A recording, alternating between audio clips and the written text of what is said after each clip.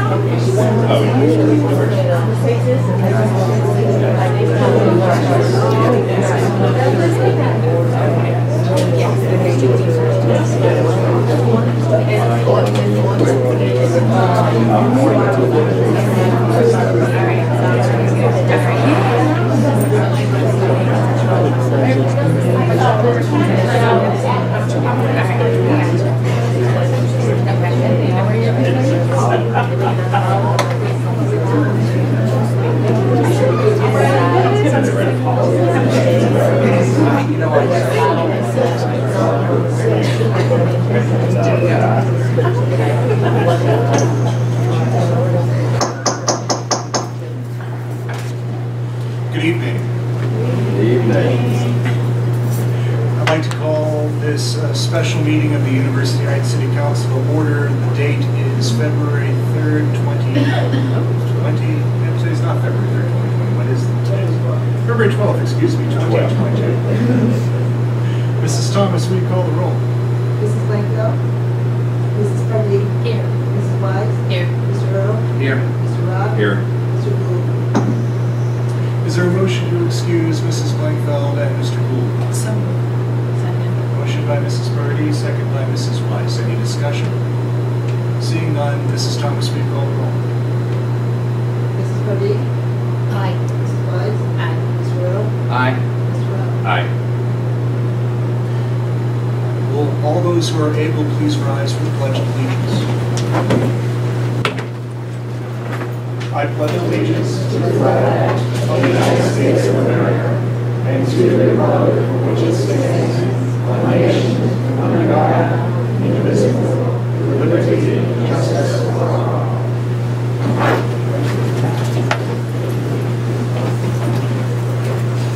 First item on the agenda this evening is a motion for the appointment of Sandra Draper Berry to the vacant city council seat. Is there a motion? So moved. Second. We have a motion by Mrs. Weiss, a second by Mrs. Pardee. Is there any discussion? Well, I'd like to say I am so happy to welcome Mrs. Berry to council. I think everyone else is too. Very good. Jumping ahead. Does anybody have anything they'd like to add at this junction? Really looking forward to it as well. Yeah. Thank you, Mr. Rod, Mrs. Weiss. I just want to say, I was very impressed when you came in, and your resume, as soon as it came in through the email, I knew right away, like, this is the one, and I just read through it, and I just knew right away, and very impressed when you came in. It's great meeting you. I look forward to working with you. We're excited for your knowledge, for your representation, and we're all, as you can tell, very excited to start working with you. Thank you. No pressure. Thank you, Mrs. Weiss. Thank you, Mr. Rod. And if I may just add, I did say a few words about it last night, but just for the record here, this was, of course, wholly council's appointment per the charter, as it should be. The only reason the mayor would end up having to make the appointment would be if council just couldn't decide. And even though we had 26 excellent applicants, it does say a lot that obviously one rose to the top, and understandably so. And I am excited that you'll join the city council as well, and be as happy if it were my choice. So, very good. So, thank you, Mrs. Gabriel. Well, is there any further discussion? Seeing none, Mrs. Thomas, we call the roll on the motion. Mrs. Pardee? Aye. Mrs. Wise? Aye. Mr. Earl? Aye. Mr. Rock? Aye. Very good, motion carries, and the vacant city council seat is filled by Sandra Draper Berry.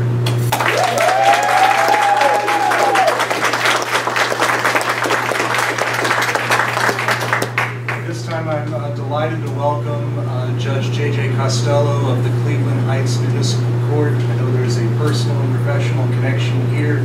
We're delighted to have him here to administer the oath. So the oath is up at the podium. If you'd like to come to the center, wherever you feel most comfortable to administer the oath, that is our next item on the agenda. Take it away, Judge Costello. Raise your hand. I state your name.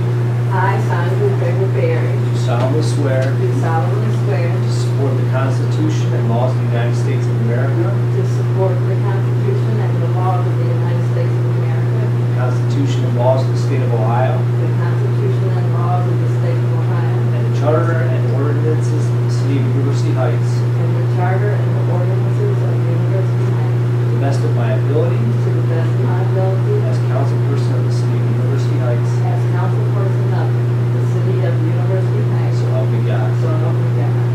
Amen.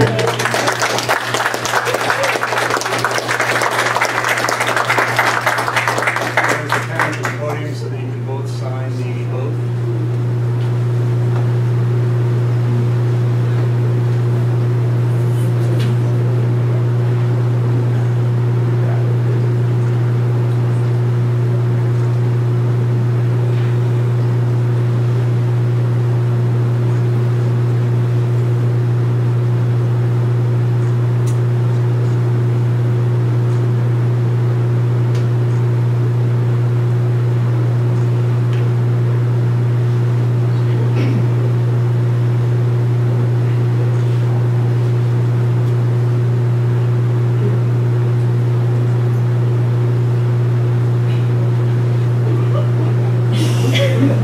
Doesn't really take this long to sign. All right, it is official.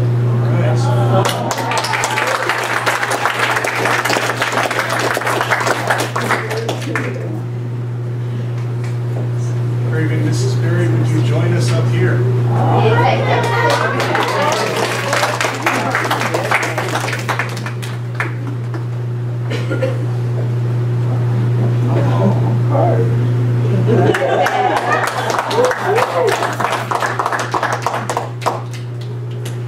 Well, with nothing further on the agenda, we would entertain a motion to adjourn. Mrs. Berry, please elect the honors. I'm sorry, before we do that, I did not ask you to prepare, I don't know if anybody asked you to prepare remarks, but is there anything you would like to say? Well, I just want to thank all of you for having confidence in me, and I really feel a part of this council. Just in the week, you've all been so gracious, and I really do appreciate it. I want to thank my church. There's my chairperson of the deacon board there.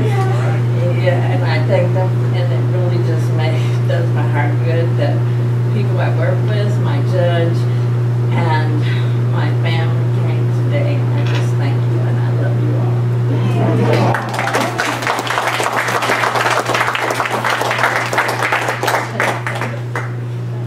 I make a motion to adjourn the meeting.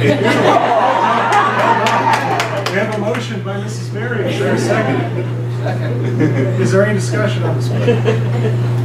Seeing none, Mrs. Thomas, will you please call the roll? Mrs. Gregory Berry. Aye. Mrs. Mrs. Wise. Aye. Mr. Erdl. Aye. Mr. Rock. Aye. We're adjourned. Thank you.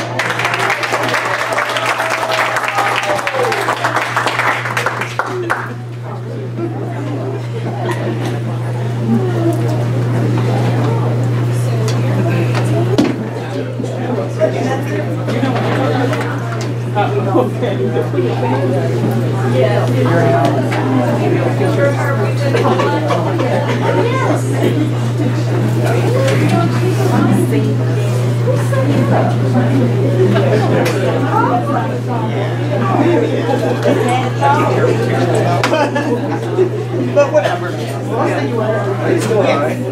Yeah. No one tells you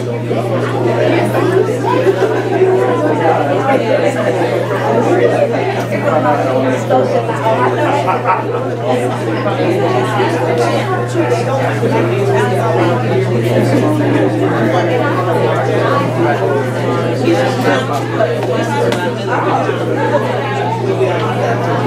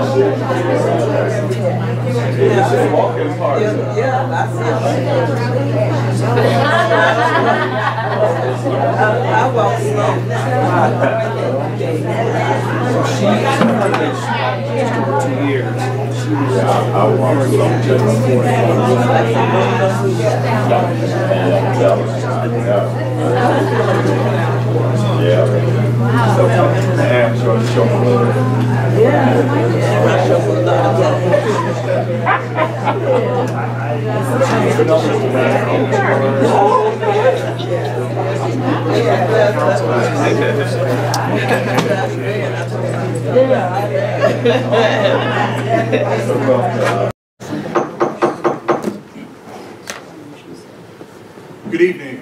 I'd like to call the February 19, 2020 meeting of the University Heights City Council to order. Mrs. Thomas, will you please call the roll? Mrs. Blanco? Aye. Mrs. Berry? Aye. Mrs. Pardee? Mrs. Wise? Aye. Mr. Ertl? Oh, here. Here. I'm trying to get on the Wi-Fi. Mr. Rock? Here. Mr. Booth? Is there a motion to excuse Mr. Ertl and Mrs. Pardee? So moved. Any discussion? Seeing none, Mrs. Thomas, will you call the roll?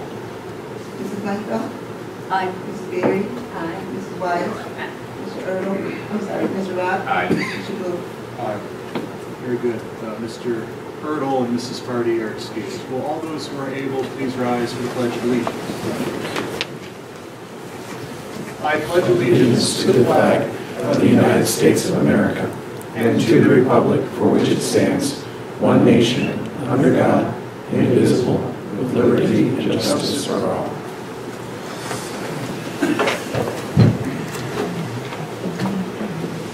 First item on the agenda is the approval of minutes. We have a set of minutes from February 3, 2020. Is there a set of minutes from the special meeting? And a set of minutes from the special, we don't have those? Oh, okay, I do not.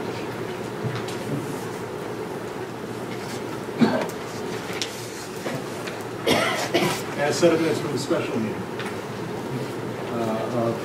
What date was that? The 12th, of February 12, 2020. As a reminder, we should consider these separately. Is there a motion to approve either set? Mayor, I'll make a motion to approve the minutes from the meeting of Monday, February 3rd, 2020. We have a motion to approve the minutes of the meeting of February 3rd, 2020. Is there a second? Second. So a motion by Mr. Rock, second by Mrs. Blankfeld.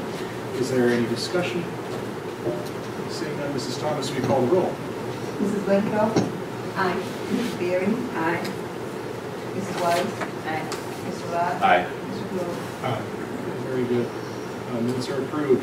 Is there a motion to approve the minutes of the special meeting of February 12, 2020? Second. Okay, we have a motion approved by Mrs. Weiss, second by Mr. Rock. Any discussion? Seeing none, Mrs. Thomas, will you call the roll? Mrs. Linville? Aye. Mrs. Beery? Aye. Mrs. Wise? Aye. Mr. Lot? Aye. Mr. Gould? Very good, those minutes are approved as well. Next up on the agenda is comments from the audience. Speakers are limited to 5 minutes. Total time allowed 15 minutes per meeting, unless otherwise permitted by Council Ordinance 91-25. Is there anyone here this evening who would like to address the city? And if so, please come forward, step up to the podium, state your name, address for the record, and use the microphone, please. Is there a microphone up there? Yep. What? Oh, I couldn't yeah, see the there's a microphone. It was hiding against the screen. I got a big mouth, you know that. Yeah, but we need to be able to record it. Yeah, I can do it without. All right, thank you. My name's Winifred Weiser, 2177 Jackson Boulevard. I haven't had to do this in a while, and I hoped I didn't have to do it. The mayor's State of the City address has generated a lot of emotion and response. 2 days ago, someone took to Facebook to publicly attempt to shame the mayor with issues that he had to confront and overcome in his past. They did it in a deceitful manner behind a pseudonym. That person's attempt to smear him needs to be condemned. The mayor's response was clear and highly appropriate in that forum, and it was met with response from our citizens. The attempt, quite frankly, failed as it should have. I knew about the items posted when I supported Michael for mayor. I believe the challenges he worked through would help him understand what many of our residents face on a daily basis. His vision included helping those who could face the same difficulties that he had faced in his past. However, I too had issues with the state of the city, but they're very different than the anonymous poster, and I have no problem naming and claiming ownership of them. My issue is that one statement in that entire address has the potential to jeopardize the ability of the city to move forward, or it can slow its progress. The State of the City should have been a victory lap, not only for the mayor, but for all of our elected officials. The mayor alone cannot change things without the support and concurrence of our council members. Our charter puts the mayor in charge of administration. However, it gives the power of the purse, the approval of the budget, to the council. That is done to keep a balance and to ensure that the vision that gets implemented is the vision that our city can afford. That takes compromise. Over the past 2 years, this council gave the mayor their support and permission to use part of the monetary reserves to provide the jump start for the city. That was done with the understanding that the budget would need to be brought into balance soon. This year, the council is requiring that. That is their right, and a right we, the residents, have given them to perform. They agreed to a vision, they supported getting it there, but also recognized we need to have one vision we can afford. The mayor in the State of the City made the statement he did not support gutting the safety forces, raising the income tax, or eliminating the tax credit. Because these were mentioned, some residents took these as the only alternatives to his idea of a loan for $1 million to balance the budget. In essence, using debt to balance. Because he said he was against those things, some residents took this as something the council might do, and that is wrong. Council felt that a balanced budget could be achieved without jeopardizing continued growth or doing any of that. But because the inference was there, council was made out to be bad, whether intended or not. I would hope that wasn't what the mayor intended. We are all human. We all make mistakes. No matter if we're a mayor, a council person, appointee, or just a resident, we all make mistakes. We are human in how we react when we feel we are attacked or unjustly accused of something. And we tend to dig in our heels when we feel the other has incorrectly interpreted what was said. We had moved past the mayor-council stalemates of the past that held the city back. For 2 years, compromise and respectful working together occurred. I fear we now might be headed back to the bad old days, and I would hate to see that happen. So I'm here tonight to call on you, Mayor, to address any negative feelings generated by your statement. I'm hoping you will recognize that a number of members of council feel ill-treated and were ill-treated in the past, not by you, but because of that treatment, there's a lot of sensitivity that remains. It's time for the 8 of you, the 7 council members and the mayor, to get back to working on the city's business, to continue the groundwork of compromise that showed such promise over the past 2 years. Give respect to what we, the residents, through the charter, have tasked each of you to do.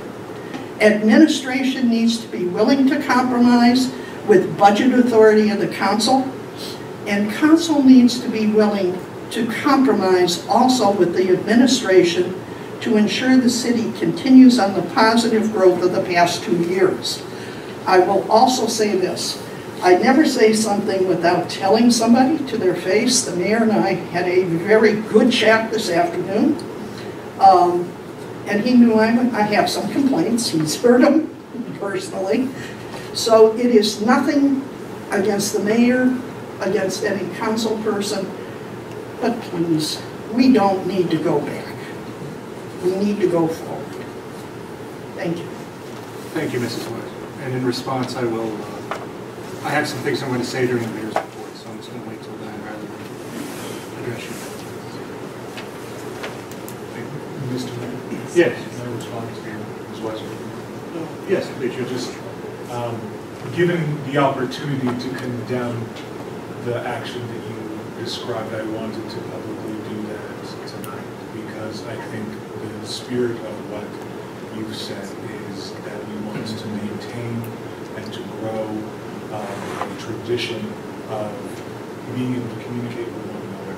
And certainly what happened against you online wasn't fair, it wasn't right, and given the opportunity from Ms. Weiser to respond to that and to condemn it, I wanted to take that opportunity to do that. And thank you. And Councilman Gould, I did see your comments to that post before it disappeared from social media. I appreciate what you said there as well. Is there anybody else who would care to address the city this evening? I see Mr. Out in the back of the room. If you could come to the podium, please.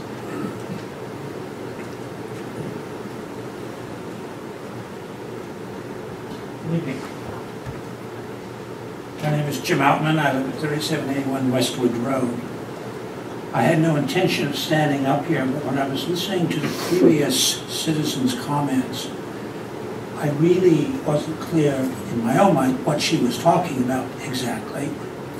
But I have had a number of postings on the community Facebook page pertaining to the budget. So I wanted to be clear that one of the comments that I made had to do with quoting the Mayor's State of the City address, in which he said, and I don't have it actually with me, I'm sorry to say, but in effect he said, well, I'm proposing $1 million loan and there's 4 choices. We can raise the income tax rate, we can cut the income tax credit, we can gut the public safety forces, basically by which he meant not purchase vehicles, or we can take out the loan. He described it as the world's easiest multiple choice quiz. That struck me as sort of laying down a gauntlet. Here are your choices, you know, forget about all the other spending out there. Forget about the fact that 1/3 of the loan was intended to go to road maintenance or street maintenance. So I think that I agree with Ms. Weiser that we have to be careful with our words. We have to be careful with the tone of our words and understanding that sometimes our meaning or even our intention is not clearly conveyed between thought and written word. So I'm just sort of echoing what Ms. Weiser said, but I'm also hoping that she wasn't implying various conversations or statements that she didn't specify. I hope I'm not guilty of contributing to any ill feeling. Thank you. Thank you, Mr. Rowe.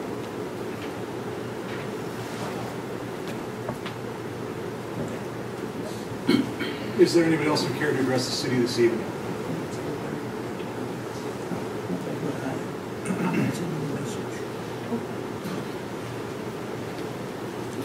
One more.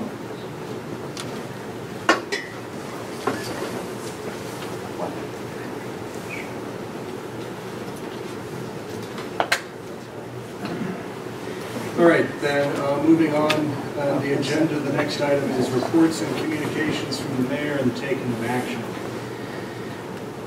The state of the city was last week, and I want to address what I was going to call the elephant in the room, but it's made its way up to the podium twice. Overall, I stand by what I said, the progress we've made together, the plans that are underway and going forward. But there are things that I said that were hurtful or offensive to at least some members of this council, and that was not intended. But my intent is of little or no consequence. Some background. Dennis Kennedy and I worked to propose what we thought was the best budget for 2020. We trimmed away hundreds of thousands of dollars from the original asks made by our departments. We left out projects that matter to the city, such as the facilities review and request for proposals for new municipal facilities that our University Heights Municipal Future will be presented on and recommended over a year ago. We left out, again, a much-needed garbage truck, but decided to withhold that again, pending the outcome of our solid waste study and any changes we might make to our rubbish and recycling program. What remained were the roads program and the final remaining capital expenditures, fire turnout gear and air packs, all equipment that expires this year and must be replaced. 4 new police cars, 2 new fire prevention vehicles, a dump truck, 2 new Kubotas for the service department. Our finance director, understanding the parameters that council and I wanted in this budget, that we wanted a balanced budget, and not dip into reserves, and not dip into investments, suggested that we take out a short-term note to make up the difference. And when he said that, I dismissed it out of hand. But he asked me to hear him out.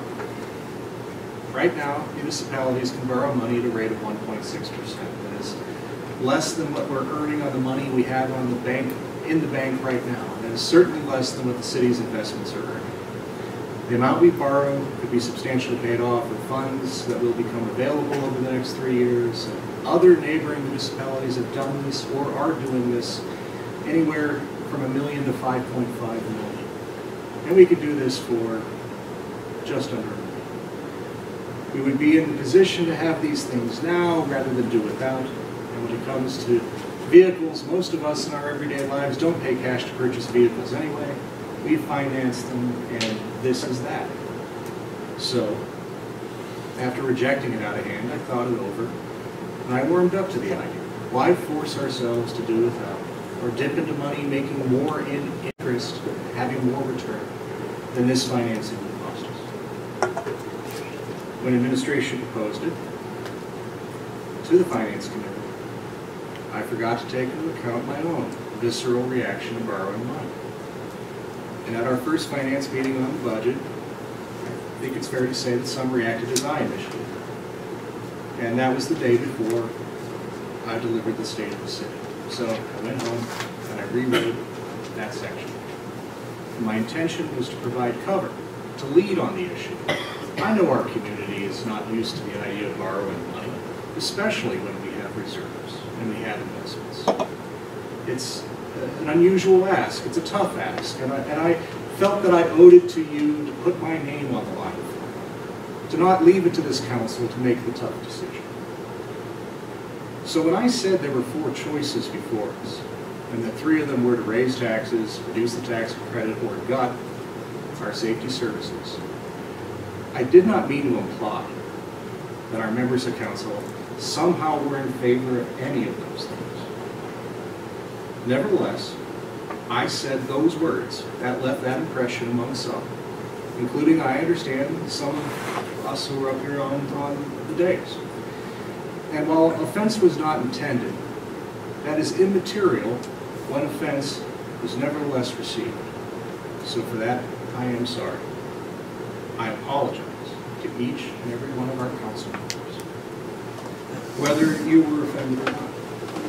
And most of all, I apologize to our Vice Mayor, Mayor Commissioner Morris. No sooner are you the Vice Mayor, that something I know you've been looking forward to having the opportunity of doing for some time, that this mayor is jamming you up, putting you out, and placing you in this difficult position. That is no way for us to start what I had fully expected and intended and still intend to be a fruitful relationship working together to serve our city. So, Michelle, I am sorry. Historically, I have enjoyed a harmonious, collaborative relationship with our council, and I hope this can continue. Late this afternoon, Mr. Kennedy sent out a revised budget. The bridge loan is still there, but we have reduced it by more than a third, and I'm hopeful that at Thursday's finance meeting that we can discuss it. Since the state of the city and our special council meeting to appoint and install Sandra Berry as our newest member of council, I've done only a few things besides meet on the budget. I attended the Northeastern Ohio Mayors and Managers meeting and was briefed on coronavirus. I represented our city at the NURSD Council of Governments. I participated in the NOACA Finance and Audit Committee meeting, of which I am now the committee's vice chair. I attended the County Planning Commission meeting representing all of the Heights, and among the business, we went over the ongoing effort for a complete count of our region and of our city in the upcoming census. Now, Mike Cook is going to go into this somewhat more tonight, somewhat more after tonight, but it is imperative that we get everyone counted who is living here in the city as of April 1st. That includes all of our student neighbors who live off campus. We must make sure they self-report here. To be clear, even if a student in a rental on Warrensville Center Road is from, say, Rochester, New York, registers her car there, votes there, her parents still live there, the Census Bureau says she is to report herself as here in University Heights. And we need to make a strong effort that they all report, that everyone reports themselves for the census count, in this case with the students, before they leave town for after finals. The problem is, if they don't respond to notices, census takers probably won't knock on their doors until they've already left for the summer. And we have to get them counted in April. So that means all hands on deck. Every one of us up here has gone door to door for our campaigns or for other causes. And I respectfully suggest that this would be one of those times that we all put our skills doing that first. Every person who doesn't get counted by at least one study costs us $19,500 in federal funding over the next 10 years that we could have had. I don't want to miss anyone here in University Heights. We don't want to wait another 10 years to try again. I wanted to wait until the Tech Advisory Commission was impaneled and could meet before making a decision on IT. Unfortunately, I must report that the actions of our last IT contractor put us in a position where I had no choice but to terminate their services. I've brought in Bailey Communications, who had a quote in for a review already on the interim basis. Tech Advisory should still meet, of course, and either recommend the continued use of Bailey or recommend the other vendor that I've provided to Councilwoman Sue Pardee. The third quote that I provided was from the vendor I had to fire. Or make such other recommendations they deem appropriate. I know we'll be making appointments to the Tech Advisory Commission this evening, and I do urge that the commission meet at the next available date. Finally, this is our last meeting with Patrick Rogan Myers as our Housing and Community Development Director of the city. From the start, as an intern from JCU under the previous administration, through today, many of the best things we've done as a city over the last few years, and certainly the last 2 years, were done, at least in part, often in substantial part, by the efforts of Patrick Rogan Myers. While I long knew this day would come, it is nevertheless bittersweet to see him go.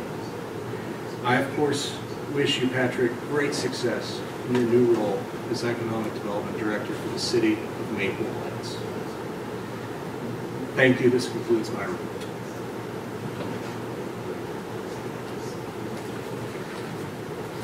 Next item on the agenda are are the announcement of appointments to council standing committees. Vice Mayor Weiss, did you want to take the floor on that? Yeah, thank you, Mayor. So in light of our new council member, Mrs. Sandra Berry, we had to make some adjustments with the council committees. There's going to be two changes, one to safety and one to economic development. So the new safety head will be Sandra Berry. The economic development head will now be John Rock. And just in terms of committee members and alternates, Mrs. Berry will now be a member of the Finance Committee and an alternate on the Building and Housing Committee. Okay, very good. Thank you, Mrs. Weiss. Is there any discussion necessary at this juncture on this agenda item? Congratulations to Mrs. Berry on her appointment to the head of the Safety Committee. Thank you for your service, Mr. Rock, on the Safety Committee, and congratulations on your appointment to that committee.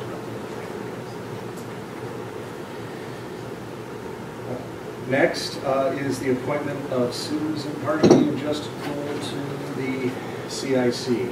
As most of you are aware, the community has a community improvement corporation called the University of City Beautiful Community Improvement Corporation.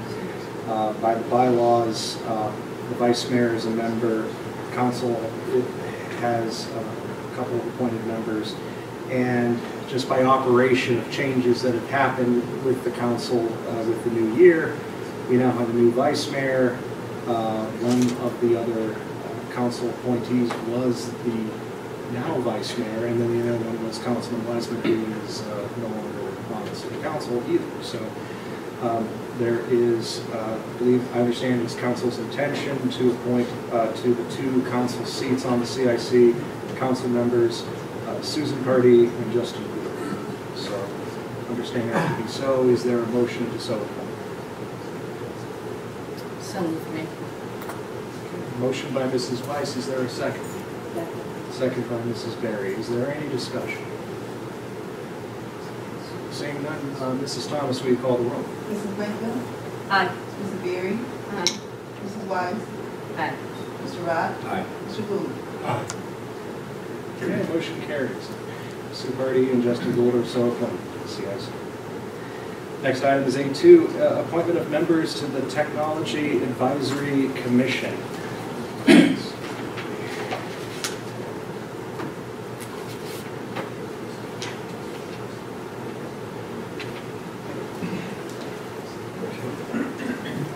While Sue Party is not here this evening, I do have some names that have been put forward for appointment.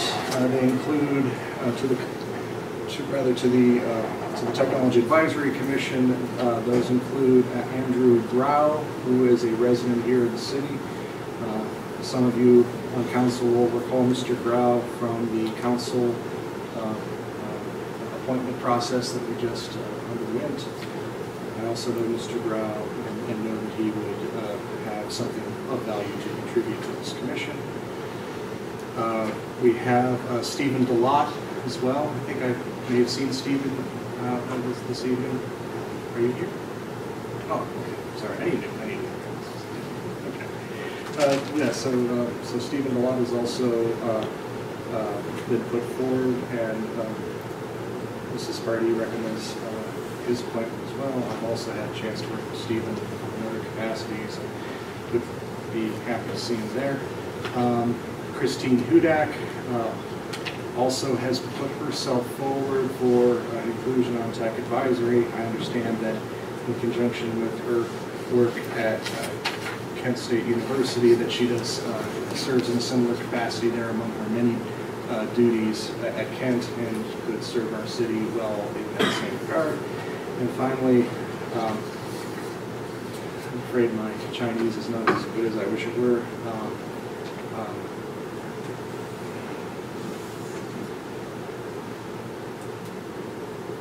So it's John Kwong has also been nominated for the Tech Advisory Committee. I don't know if he's here this evening.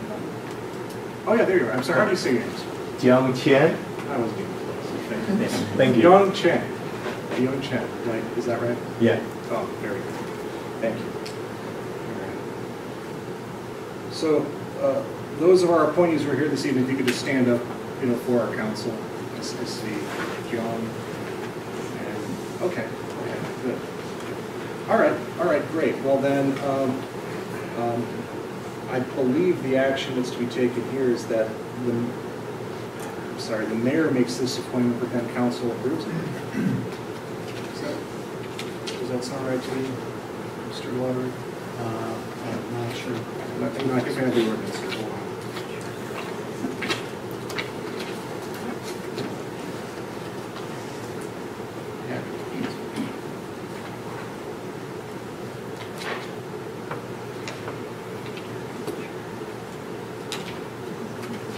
All right. All right.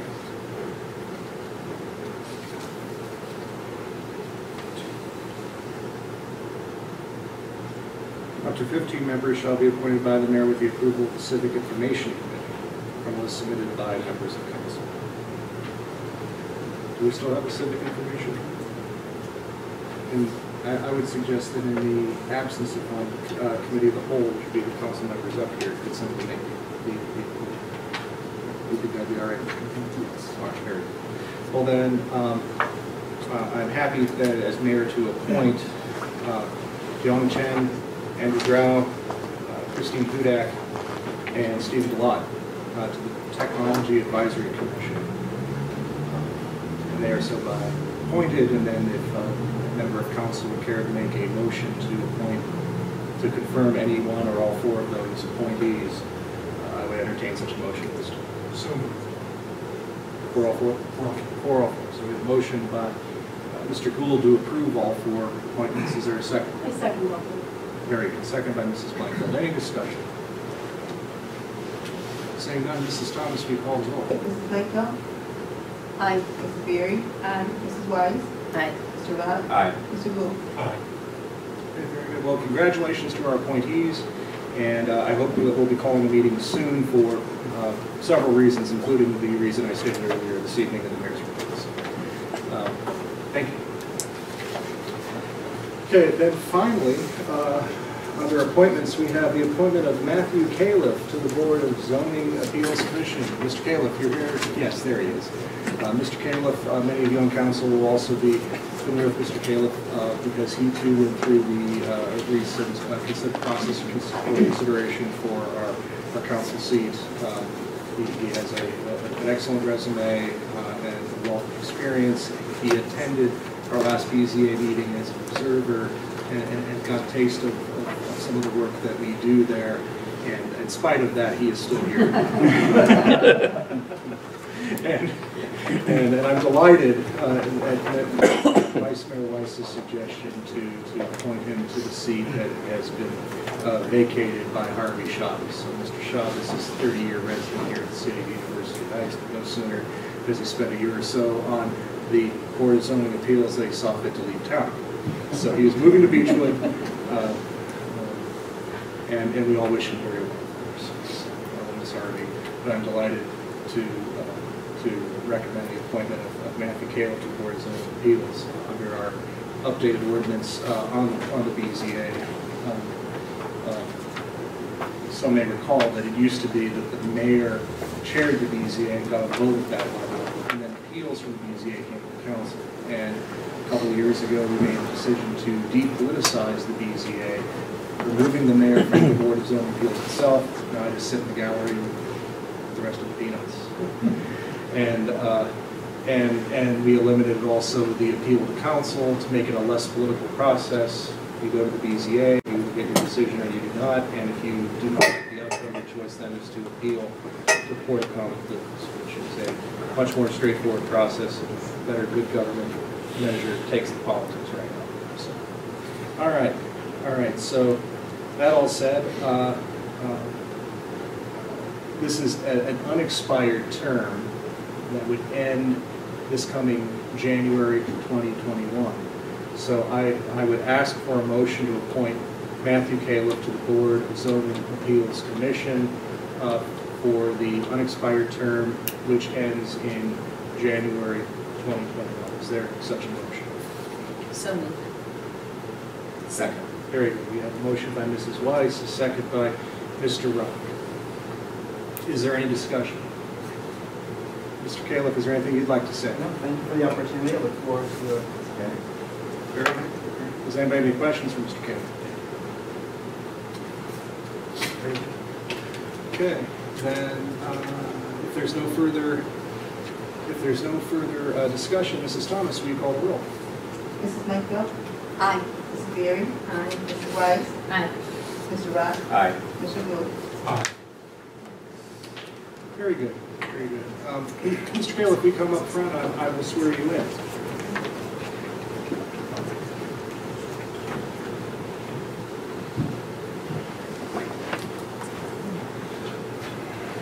You will raise your right hand and repeat after me. I, Matthew Califf, do solemnly affirm to support the Constitution and laws of the United States of America, the Constitution and laws of the State of Ohio, and the Charter and ordinances of the City of University Heights, to the best of my ability as a member of the City of University Heights Board of Zoning Appeals. So help me God. Congratulations, sir.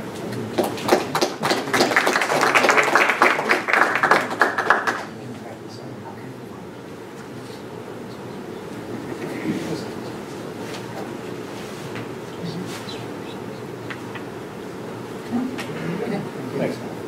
Thank you.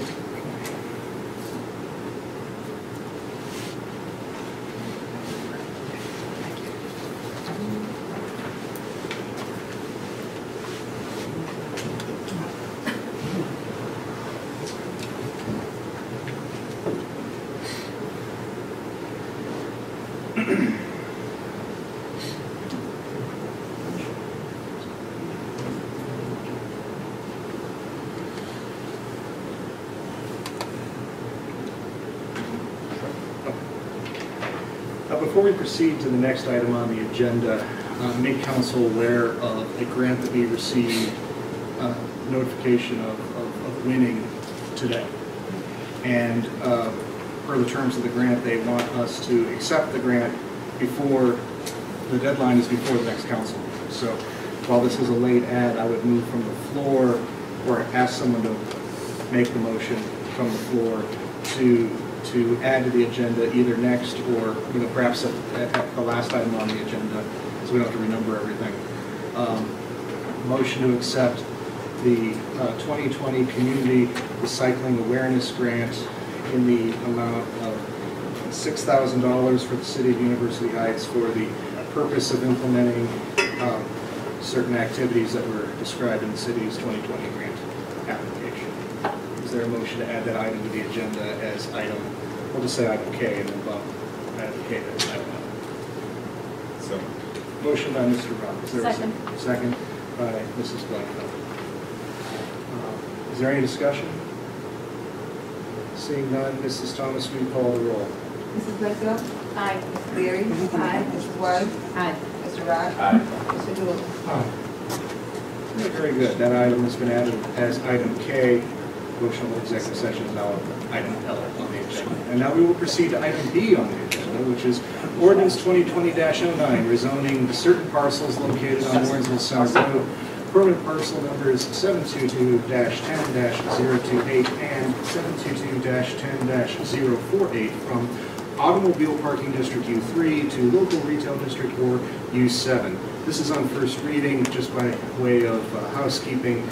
Items C, D, and E are all similar to item B, and Mrs. Drucker, our Economic Development Director, is going to speak on all four of these items, but we'll start with B. So, Mrs. Drucker, you before. Thank you, Mayor and Council. As the Mayor stated, items B through E, I will be asking for a referral to planning, as these are all on first reading. And in addition, on all of these items, all of the property owners of each of these items have been notified. They were all notified through letter that was mailed out on February 3rd. So begin with the first one. This is an ordinance to rezone permanent parcel number 722-10-028, which is currently zoned automobile parking district, which is U3. What we're doing here is continuing, we've been cleaning up the zoning map and in the process eliminating the U3 where it was unnecessary. And this is one of the cases. And then also in permanent parcel number 722-01-048, that is also zoned automobile parking U3. And here we are requesting to rezone these two parcel numbers to local retail district U7, which would match the current use on that site. To each piece of legislation, I did add the letters that were sent to the property owner, and every property owner understood that this was a proactive measure and that this new zoning designation would not affect the current uses that were on the site today. So this is just a housekeeping issue that will assist in helping the city clarify our zoning map. And then I also attached the map. If you look at the map that's attached to this piece of legislation, what you're looking at is the parcel is, the two parcels are located north of Silsbee on the west side of Warrensville Center Road. You see 722-10028, and then just north of that, there's a box. The box does not have a parcel number in there. That is parcel number 722-01-048. So this is a parking lot that runs behind the four permanent parcel numbers that face Warrensville Center Road. That's Flowerville, Geraces, and where Cut Above is located. So we are just looking for the two that are behind the four that face Warrensville Center Road to make those, rezone those as U7. So that whole corner would be U7, which is local retail district. Any questions on that one? Very good. Any questions for Mrs. Wright? Mr. Gould? When the current buildings that are on these parcels were built, was coded as a U3? Correct. So U3 was treated as a buffer zone. It was for parking, but we really, our code covers for that if someone were to have retail and then we have some sort of screening. So the U3 we wanted to, that's really not a use because it's not just a parking lot at a zone. That's a parking lot that's serving the primary use, which is the local retail district. So that's why we wanted to just make it all U7. So as they get better acclimated to the way that these kind of improved, how was something able to be built on a U3 if it didn't meet that purpose? I can't explain why some of these lots were designated U3. What you'll also find, I'm going to, actually in the next one, there's going to be one parcel number that has two zonings on it, U3 and U7. So I don't know, I can't explain what may or may not have happened through the years and if something was not clarified on the map. But when we're looking at the zoning map, when we identify these irregularities, if you will, this is a process to clean them up. So I don't know why one parcel would have two zonings on it, which you can't have. So what we looked at was this U3 was the easiest, kind of the low-hanging fruit on the zoning map right now to clean that up. So once we're done with, after today, if all four of these are referred to planning and then ultimately the U3s are rezoned to U7s, on our zoning map we will only have two parcels that will be zoned U3. One is the parking lot that is actually a parking lot at John Carroll University for the students, and then the other one will be the parking the U3 that's the parking right behind the McDonald's. And we were doing some research on that site because of when McDonald's was built, we're discovering it never was consolidated, so that's something I'll be taking care of separately. So in fact, I forwarded Luke and the mayor that information today based on some old planning minutes. So unfortunately, I can't answer why these were zoned the way they were. I just am here to clean them up today and make sure we establish a record for how these parcels are zoned and why we're zoning them that way. Yeah, just to provide a little additional context, the question that you're asking is really the question that we've been asking internally that's generated this review of the zoning map and then caused parcels such as the ones in front of you today to be reviewed and put before council with what we hope will be a referral to the Planning Commission, so that we have consistency between parcels that will allow us to, I think, do some more effective planning going forward. We literally have buildings, commercial buildings located within the city that are split between zoning districts. And if new businesses move in, it creates a whole host of potential problems if there's a reason to deny building permits or if there's some other kind of problem. So we are seeking to create certainty for the city in terms of legal analysis and the plan that comes before us as we go forward. And that's really the main impetus for the review that Mrs. Drucker and Patrick Rogan-Myers have conducted relative to our zoning code. I just want to make sure that there is some type of process that's in place so that in the future, when we are doing these revamps to our zoning code, that the building process should involve making sure that the lot is appropriate for what's being asked to be built. So at some point, someone came along and said, I want to put this business on this U3 zone. And then someone issued, presumably these were issued permits, someone issued permits to allow a structure to be built. And those permits were issued without a process that checked to ensure that the structure on which they, that the land that on which the structure was built were appropriate for that purpose. So I just want to make sure that that process has been implemented now so that we do that now. Okay. We do. And we have a project that's going on right now.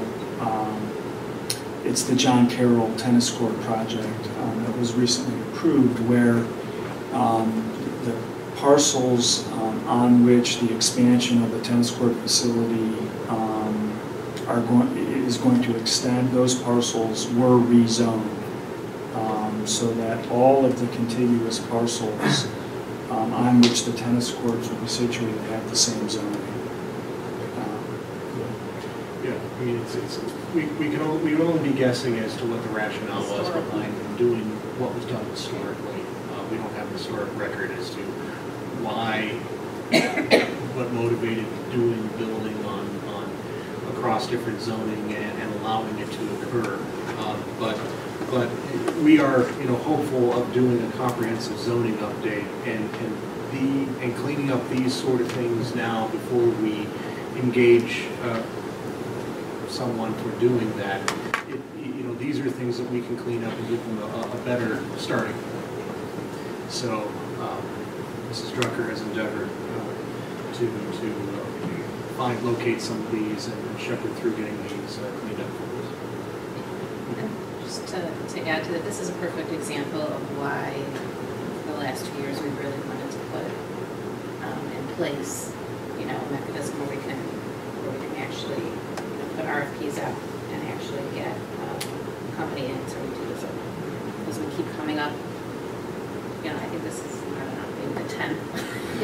It's more too. This is not, these four do not end it. We have, right, I mean, I'll be coming back until we have that updated zoning code. Every time, as Lou was saying, when a business moves in, when we have one parcel or several buildings, but the building's split in half with two different zonings, that has two different sets of requirements. So it can affect parking requirements, uses, what have you. And so it does, it's a mess. So as these issues were coming up, and then we started looking at the map, that's why we just wanted to start. We wanted to attack the things that we could take care of that wouldn't negatively affect or impact if we did get a comprehensive zoning code. It wouldn't impact that work. This would be just, they would include this part. This isn't something that somebody would look at and say, you know what, that was done wrong. This is cleaning that up. It's eliminating one problem that we have.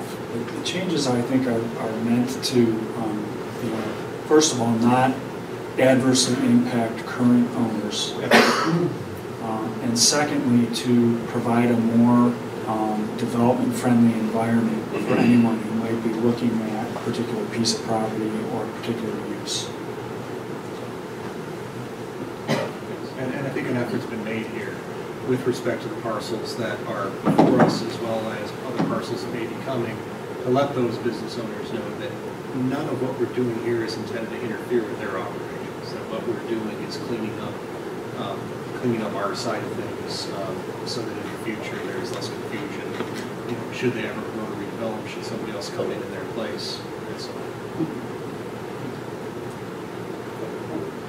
All right, so item B has had its first reading.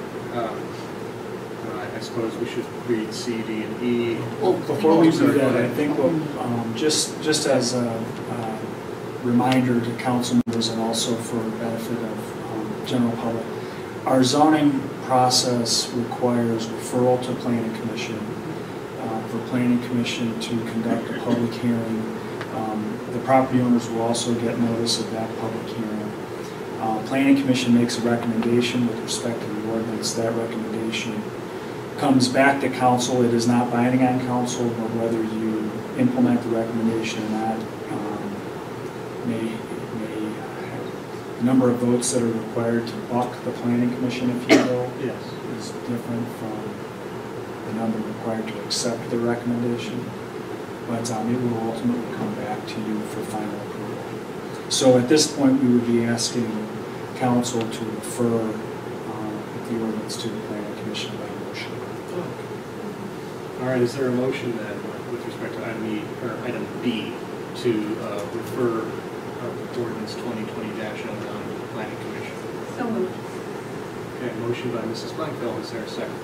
Second. Second by Mrs. Woods. Is there any discussion? Seeing none, Mrs. Thomas, we call. Mrs. Blankfeld? Aye. Mrs. Berry? Aye. Mrs. Woods? Aye. Mr. Rock? Aye. Mr. Moon? Aye. Very good. Item B, ordinance 2020-09 is hereby referred to the planning commission. So we now move to item C, ordinance 2020-10, rezoning a certain parcel located on John Carroll Boulevard as follows. Permanent parcel number 721-06-008 from U7 and U3 to local retail district or U7. This is on first reading. Mrs. Strucker, anything you wanted to add with respect to this particular item? Yes, thank you.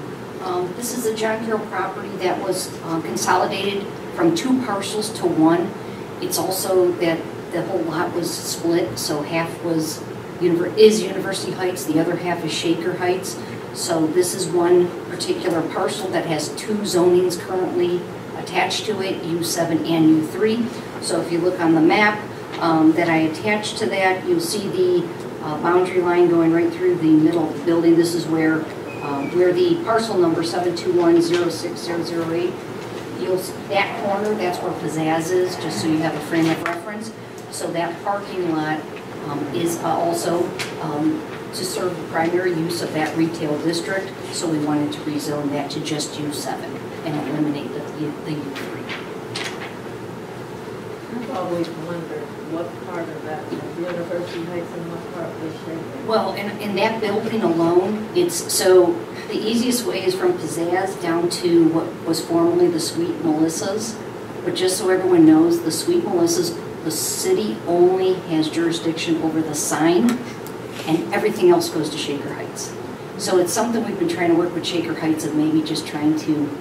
Our opticians, the front of their building is University Heights, the rear of their building is Shaker. Right, and then on the second floor, half the businesses are in the other, so it's really, it's unique. It's a unique situation. So this is just one step in addressing issues over there, because we have been in contact with Shaker Heights about possibly splitting. So when the new business owner that's taking over the Sweet Melissa space, they had to go to both cities for their planning, because they had to come to us for the signage, and then they're going to Shaker Heights for the rest of the interior build out of, and then if they wanted to use the patio. So it's really, that is not business friendly. So we'll be looking at that building. On that second floor, some of them would say they're in Shaker Heights. Correct. Some of them say they're in University. Correct. Yes. That's correct. Funny thing with Sweet Melissa's always advertises their University Heights location. And really, once you were in the building, see that you were no longer in University Heights. And that's the same thing with most of ours. You use the Shaker. And you're not a lawyer in there, this is University Heights. On a positive note, I had a conversation with the new owners of the Picnic Hill they tried to get into University Heights, and every one of the business locations they tried to get into was already spoken for. Yeah. So that's Well, and actually the Big B's that just opened, that owner actually has a business in University Heights. So I was showing him some spaces this over sometime last year. So he called me up, he's excited, he goes, I found a space in University Heights. I'm like, great, where? And he told me, I'm like, that's not University Heights. But he's still interested in bringing a Big B into University Heights, actually. And I can tell you, Mike Cook has been single-handedly keeping him in business.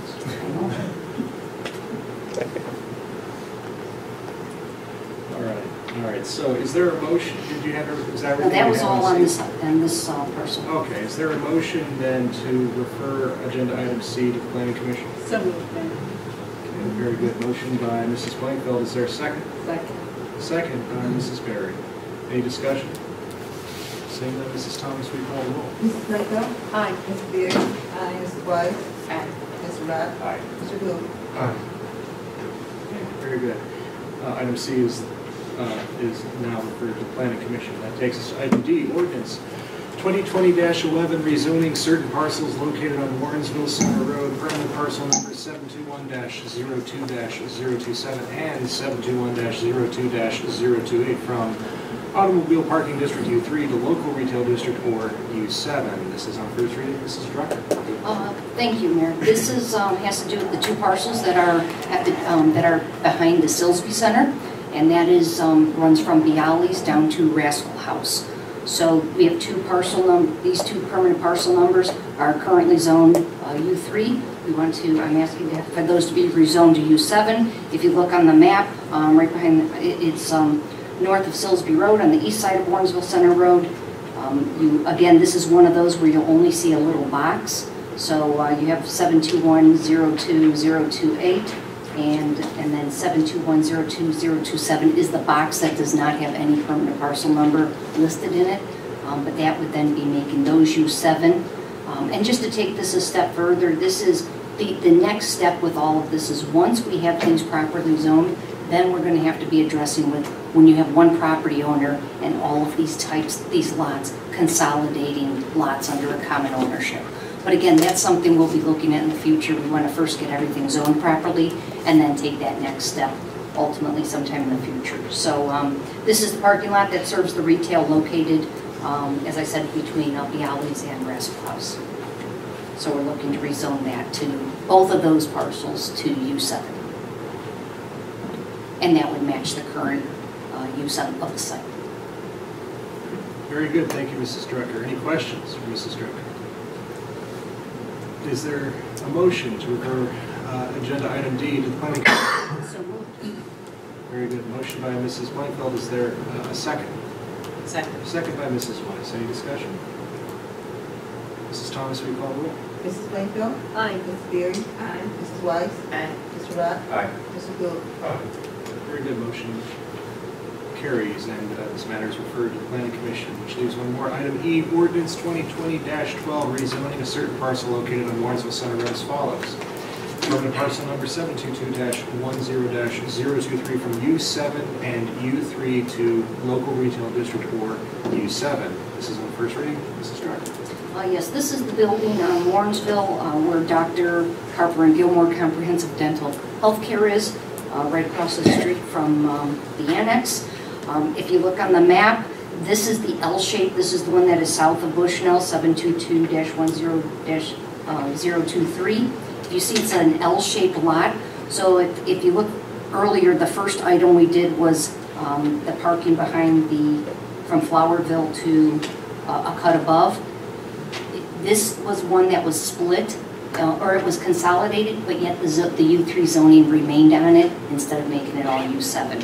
So we want to rezone that entire parcel to just U7. Very good, thank you. Any questions from Mrs. Drucker? If not, is there a motion to refer agenda item E to the Planning Commission? Very good. Motion by Mrs. Blankfeld. Is there a second? Second. Second by Mrs. Berry. Any discussion? Mrs. Thomas, will you call the roll? Mrs. Clayfield? Aye. Mrs. Berry? Aye. Mrs. Weiss? Aye.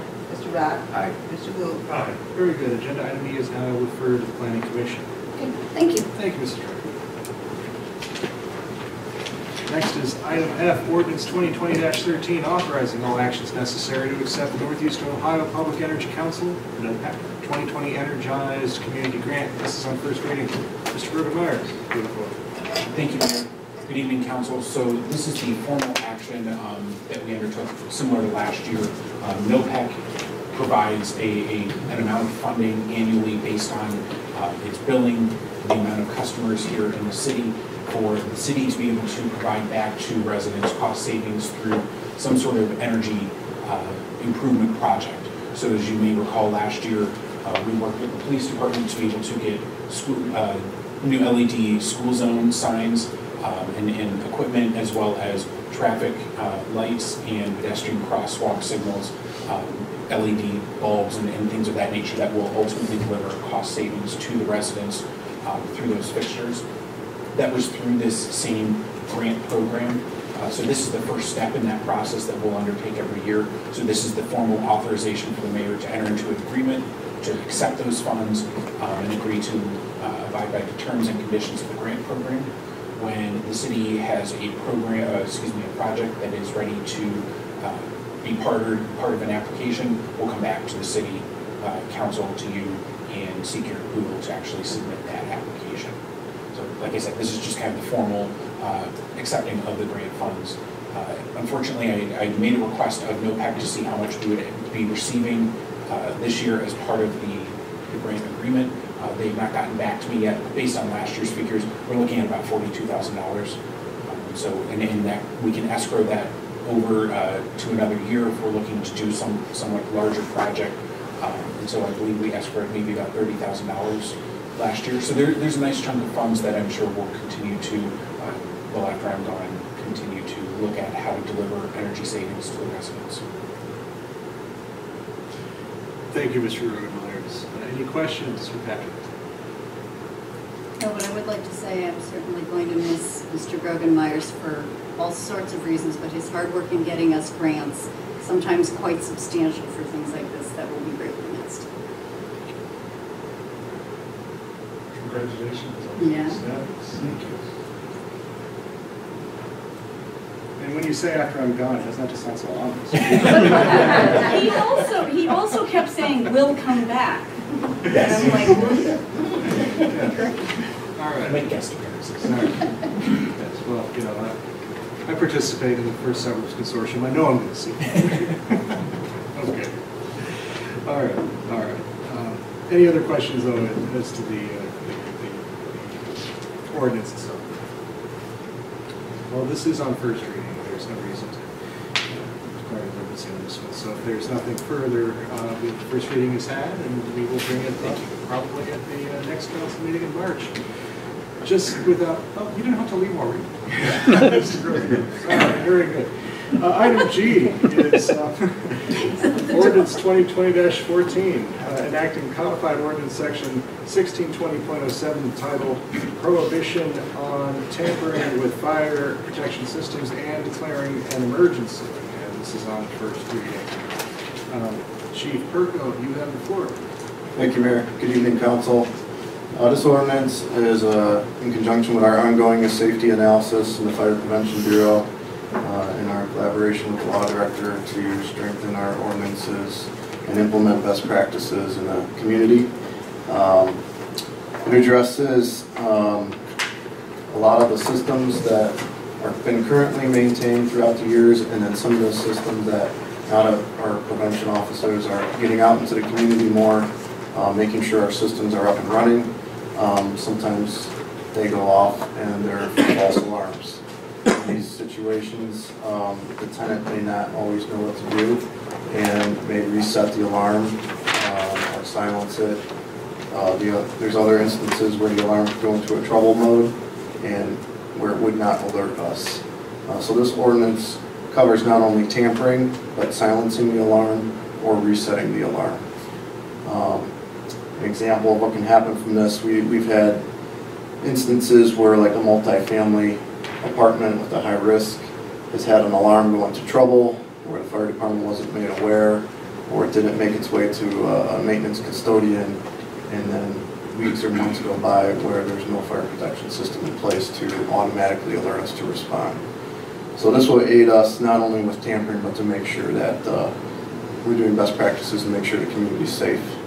In the ordinance, you'll recognize that it calls out for the commercial, industry, retail, and multi-residential occupancies, and then it also spells out the different zoning districts. Subsection C spells out what fire protection systems is, and that is from chapter 1620 in the current ordinance, which is partnered with some of the previous ordinances that the law directors assisted us with last year. Very good, thank you, Chief Marco. Mr. McConnell, anything you want to add to this? Just very briefly to piggyback on what the chief had to say, we drafted language in this ordinance to make sure that it's consistent with other defined terms throughout this chapter, so that it will be consistent. Other than that, I think that the ordinance speaks for itself. Was our intention, because it's declaring an emergency, was our intention to vote on it this evening and have it go into effect immediately, or well, it says first reading. I just want a clarification. So we've had our first reading. I believe it's the chief's preference that this be put into place immediately. Okay. I don't see the downside to that other than reading. Certainly would allow the chief to inspect for and cite under this ordinance immediately. Very good. Mr.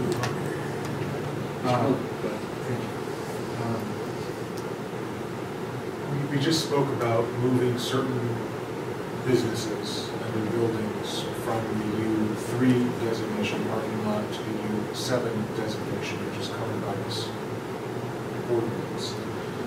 How then does that affect our communication to those businesses that moving designation, their zoning designation, from one to the other has no effect on their business if now they will be subject to additional fire protection?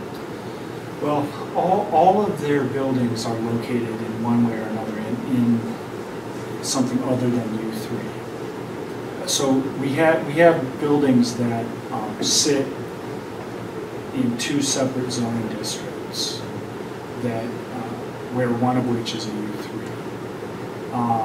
But they all sit in part a district other than U3. The U3 is designed and meant to be a parking district only, so it's essentially meant to be just a parking lot.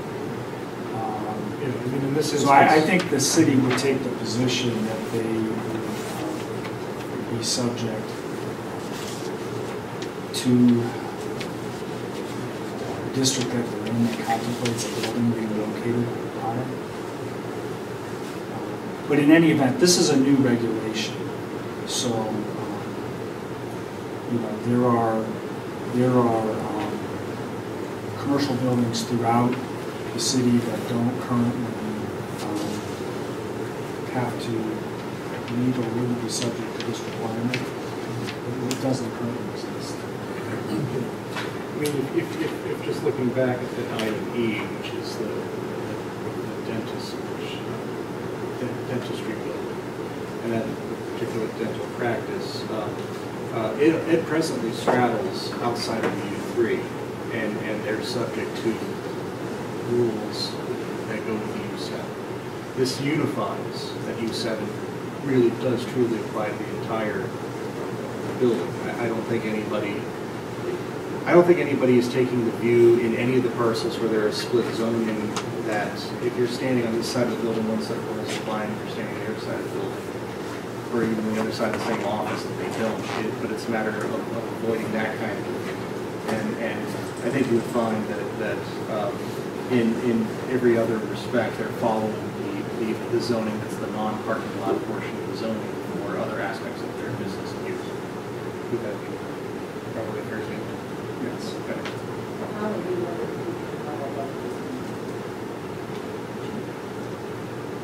Well, we'll have to get it out, obviously. There may be, Chief, how would you plan to let people know? With the fire systems, perhaps we could sticker the new ordinance or something? Most of the fire prevention bureaus in the area do sticker them, and then they reference the ordinance on the sticker that goes on the fire alarm panel itself. Make it clear it's a violation of tampering. And to be clear for the record, so this specific ordinance only addresses tampering with a system that is currently in place or would be required to be in place for some other reason, whether it be a new build out or a different use. So to your point, if there's no system in place there, then it's not going to require them to put one in right now because of this specific ordinance. It would just reference that they couldn't tamper with the one that's currently in place. Then we would sticker that. Some of the previous ordinance changes we have done, we have rolled out letters to the business owners to let them know what was going on. We can look into doing the same thing for this. Very good, thank you. Mrs. White. Thank you, Chief. Now that you brought up some businesses don't have panels, do you know like what percentage of our commercial has and does not have? I don't know that I could give you an accurate number. Maybe 50%. Really? Of the tenants, not the buildings. But all the buildings, like all of the, there's a stretch of stores that building would have a panel, but maybe not the individual. It's mixed throughout the city. Really? And then as this references fire protection system, it's not just the fire alarm panel. That could be a cooking suppression system, sprinkler, any type of thing. So it's, I really couldn't give you an accurate number. Okay. Does anybody else have anything for Chief Perko? Any further question or comment on the proposed ordinance? Is there a motion? So This would be a motion to adopt on emergency. on emergency, please. Okay, very. So we have a motion to adopt on emergency by Mr. Rock, and do we have a second? Is that Mrs. Winfield or Mrs. Berry? I thought I heard a second one. Second. Second by Mrs. Winfield. Very good. Okay. Is there any discussion on this motion? Well, for the benefit, yes? Well, for the benefit of our new council members, there will be two votes. First, a vote to suspend the rules to allow for the consideration on emergency, so that this could be immediately implemented and then into law upon my signature. And then a vote on the motion itself, both of which will require not a vote of 4, but a vote of 5. Correct. Great. All right. Well, then, if there's no further discussion, Mrs. Thomas, will you call the roll first on the suspension of the rules? Mrs. Glanville? Aye. Mrs. Berry? Aye. Mrs. Weiss? Aye. Mr. Rock? Aye. Mr. Booth? Aye. And then a roll call on the main motion. Mrs. Glanville? Aye. Mrs. Berry? Aye. Mrs. Weiss? Aye. Mr. Rock? Aye. Mr. Booth? Okay, very good. Ordinance 2020-13 passes and will become law upon presentation and signature by the mayor. Thank you. Thank you, Chief, for your work on this. Thank you, Mr. McCoy. All right, next up is item H, motion approving Finance Director Dennis Kennedy and Deputy Finance Director Rita Drew as delegate and alternate delegate to the Regional Income Tax Authority, Regional Council of Governments. Mr. Kennedy, you have the floor. Thank you, Mayor. This is just an annual update to the Council of Governments established by RITA, and this will give me the ability to participate in decisions and votes that relate to the RITA organization itself on behalf of the University of Iowa. Very good. Thank you, Mr. Kennedy. Any questions on this matter? There are none. Is there a motion to approve? So Motion by Mrs. Weiss to approve. Is there a second? Second. I'll take Mrs. Berry. Second by Mrs. Berry. All right, any discussion? Seeing none, Mrs. Thomas, we call the roll. Mrs. Glenville? Aye. Mrs. Beard? Aye. Mrs. Wise? Aye. Mr. Rock? Aye. Mr. Gold? Very good, motion approved. Next is item I, authorizing the mayor to advertise for bids for the 2020 grass nuisance abatement program. Mr. Kirby Myers, you may take it. Thank you, Mayor. So this is to solicit bids for the contractor who will go out and cut grass for residents who do not comply with the yellow tag type. So that's when the grass grows too tall or you have weeds in the property. So this is we're jumping on this a little bit sooner than we did last year, and trying to get some more getting competitive bids and as we lead into the growing season. So while I'm up here tonight requesting this on behalf of the Housing and Community Development Department, moving forward at least for the time being, the service director will be handling this, both just because it seems to be the most logical place, but also in conformance with Chapter 1084.04, which has the service director taking care of this. So the Housing Department will continue to tag properties as it has in the past, and working with the service director, work to get those addresses over to the grass contractor in the future, should they need to cut. Thank you. We had an issue last year, right, with our contractor. Did any of that get resolved? So there were kind of several moving parts to that issue. The first was with the timing of the creation of the Housing and Community Development Department. We didn't go out to bid until later, just at the start of the growing season. So that posed a timing challenge that we ended up resolving just by getting the grass contractor in place. Part of what we were also implementing was a newer system, something that required the contractor to provide us pictures electronically as part of their invoicing. So I believe that we've smoothed out a lot of the issues that we were struggling with last year. So it wasn't actually the contractor, it was just the process at Kingston? I thought he wasn't a company, or the company wasn't. So there was a stopgap contractor while we were bidding out, and that was where we were having issues with the contractor, but it was intended as a stopgap. Once we got the actual contractor in place, once you approved the bid, that's when everything kind of got onto all fours and was able to work out.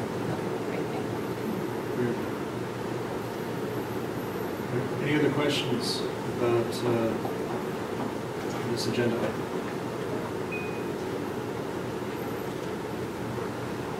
Is there a motion to authorize the mayor to advertise for bids for this program?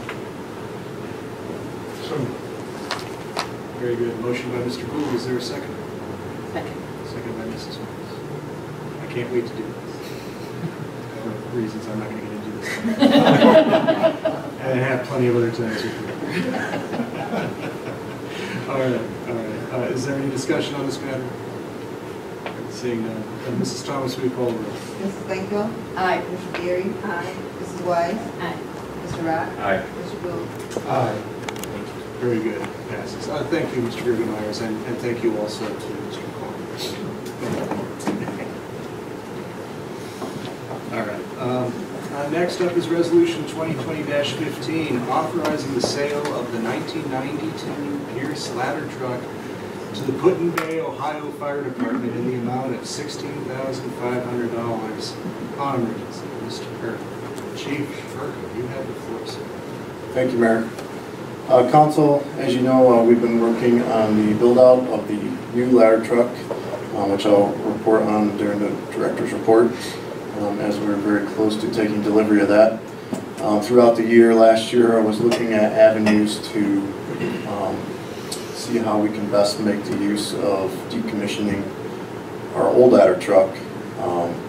Sometimes with the strict standards from the NFPA and the Insurance Services Office, it's difficult to try to sell these even on gov deals and the like. This truck has been out of service since September 14th of last year. It did not pass its aerial ladder test that we conduct on it annually to meet the standards. It bounced around from vendor to vendor to try to find what would be the most efficient use of our money to repair it. There were a variety of different issues. Most of the quotes ranged from $10,000 to $20,000, and we didn't want to put undue money into this truck as we were getting so close to taking delivery of a new one. When we finally found a repair shop that we felt comfortable in exploring what some of the repairs we could do just to make it safe to operate so that we would have a vehicle in the city to serve the community and to report to ISO with, the vendor, the manufacturer, Pierce, would not certify that vendor to do the work. So we reached out to get another vendor out in Fairport Harbor, where the truck was at most recently. They were certified by the vendor, and the quote that repair shop had given us was for $10,000. We did not want to spend that money, especially as September quickly became October, and then December. We were getting near and near delivery, so we held off on the repairs. Meanwhile, I had interaction with the Clinton Bay Fire Chief, and he had reached out and discussed some of the service they were having on their trucks because they use the same shop, and they determined they have a need for this type of ladder truck. They have not had a ladder truck on the island of Clinton Bay. They are a 100% volunteer fire department. They're struggling for funding. They have raised some money to purchase a ladder truck, not nearly enough to purchase a new one yet. So this was very good timing for them as well as for us. The ferries are not currently running from the island to the mainland, so they actually put a committee together, flew over to the mainland. I met them on February 14th out at Fairport Harbor, gave them a full demonstration of the ladder truck that we currently own, showed them all the deficiencies, gave them all the back service records dating back to the 90s as far as I could find, to give them the history of the vehicle, and they were very interested in it.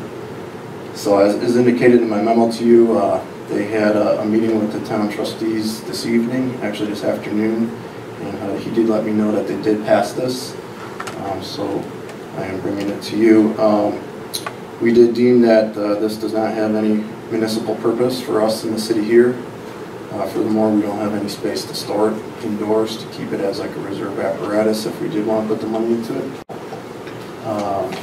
After conferring with the law director, we did make sure that we could sell this outright to the township without any competitive bidding. So I request respectfully that you approve selling this decommissioned 1992 Pierce ladder truck to Clinton Bay Fire Department for the amount of $16,500 on emergency.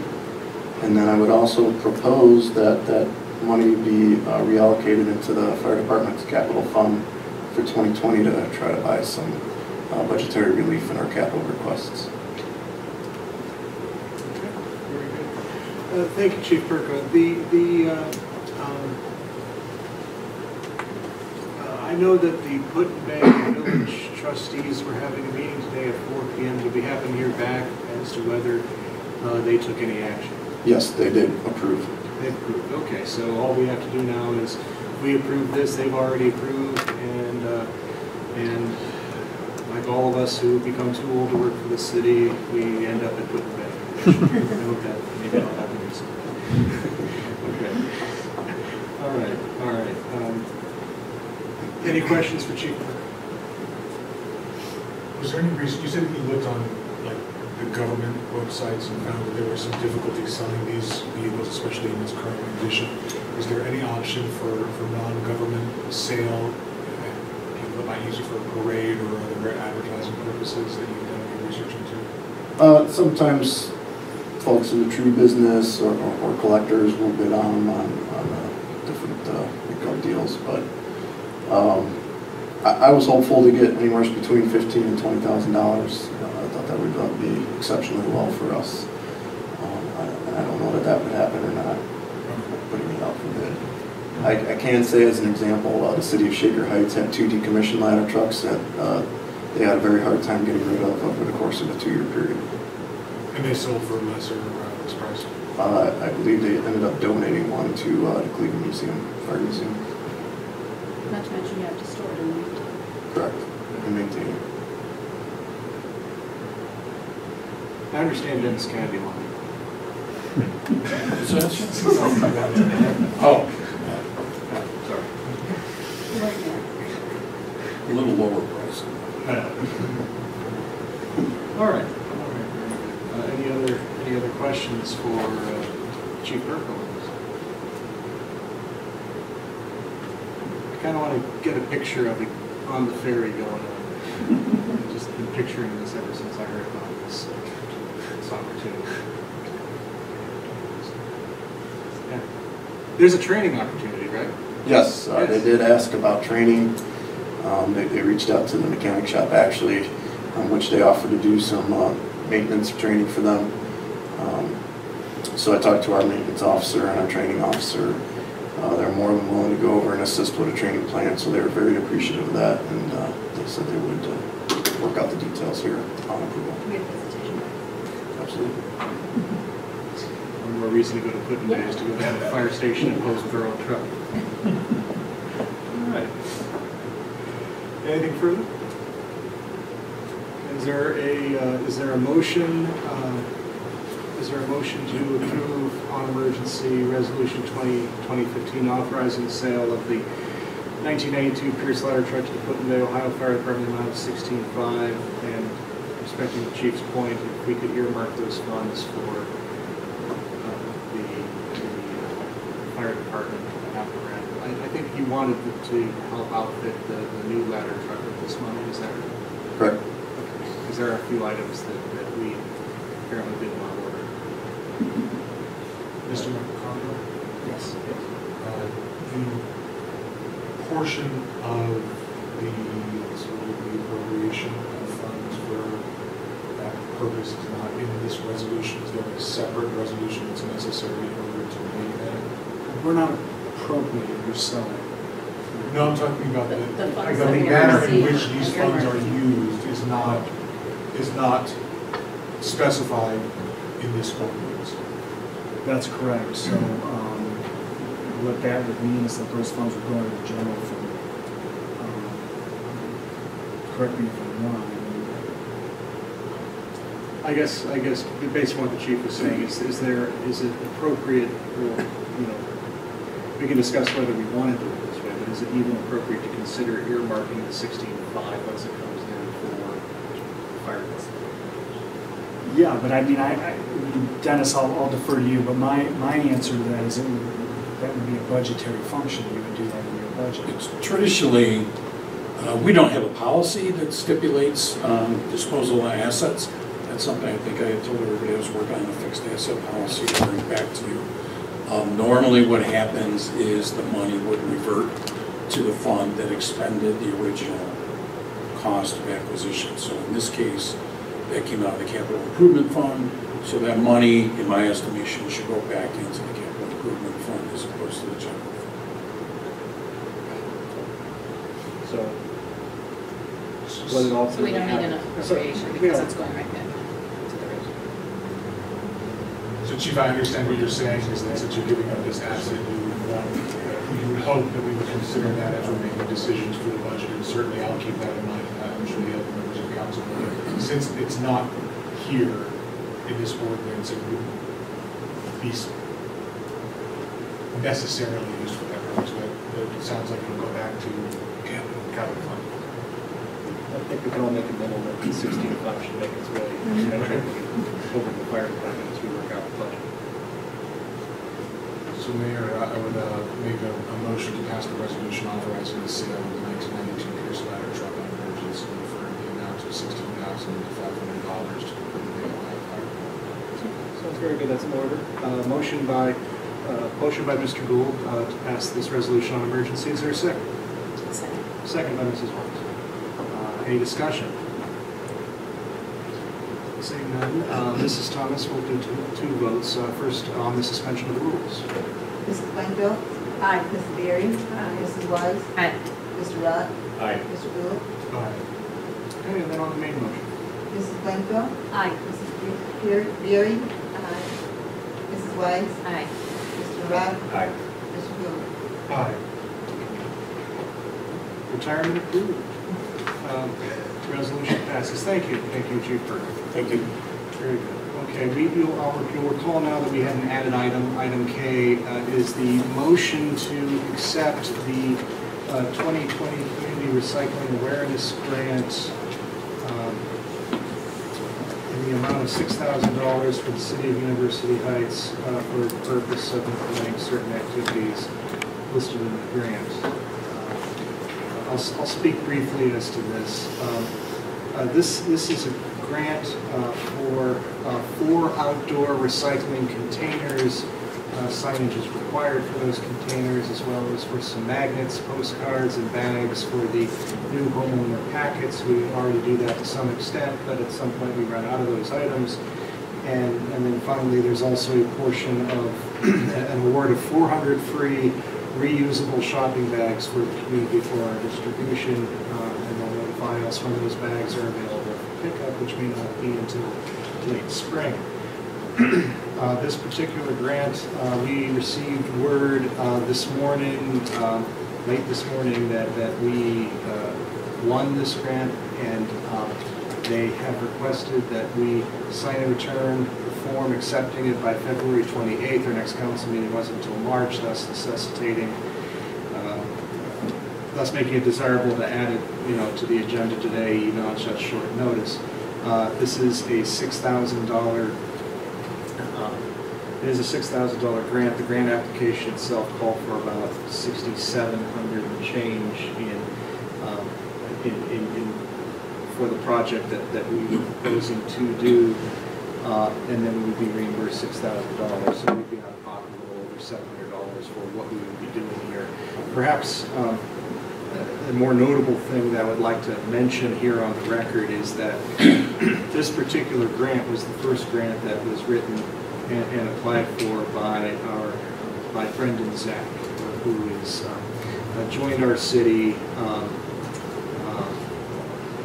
about a year and a half ago, first as an intern, and was here for a couple of semesters, and wanted to keep him when he was a recipient of an internship opportunity that was funded by I think the Cleveland Foundation. Do you remember that? Yes. Cleveland Foundation to go do an exterior maintenance program in the city of Brooklyn.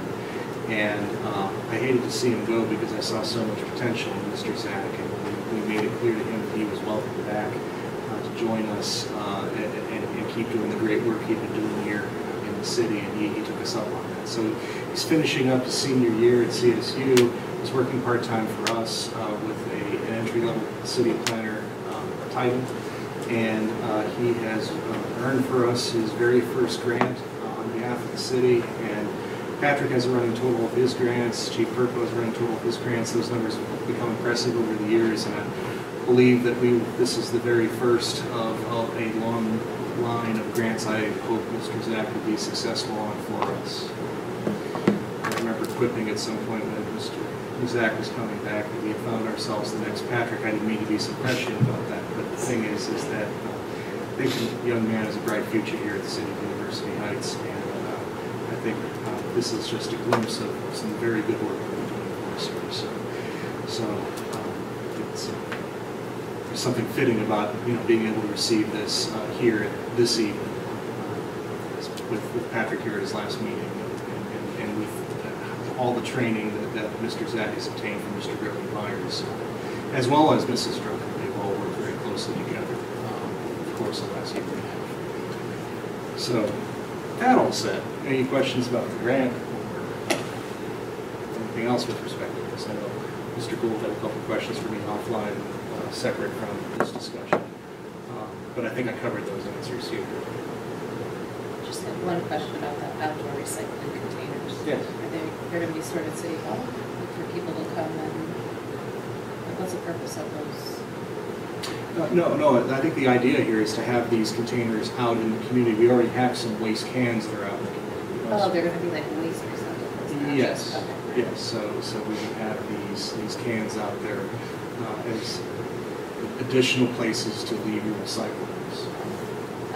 Rather throw away your can, recycle. Yes. What other question I had? I was just gonna ask, do you plan on putting them by bus stops or just wherever they're placed now, you maybe put a second one, I put a recycling one next to a regular one? I think that's right. Patrick, you may be more familiar with the grant application than I am. Does that sound right to you? That's correct. The goal is that it would be paired with a trash can to pose the alternative to the trash can. I thought that was right, but I didn't want to guess it. Thank you. Okay.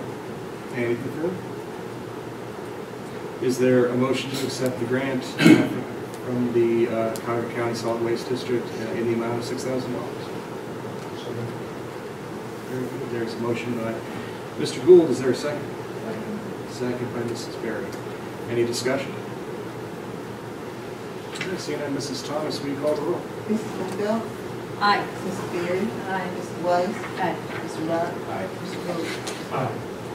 Very good. Motion is passed.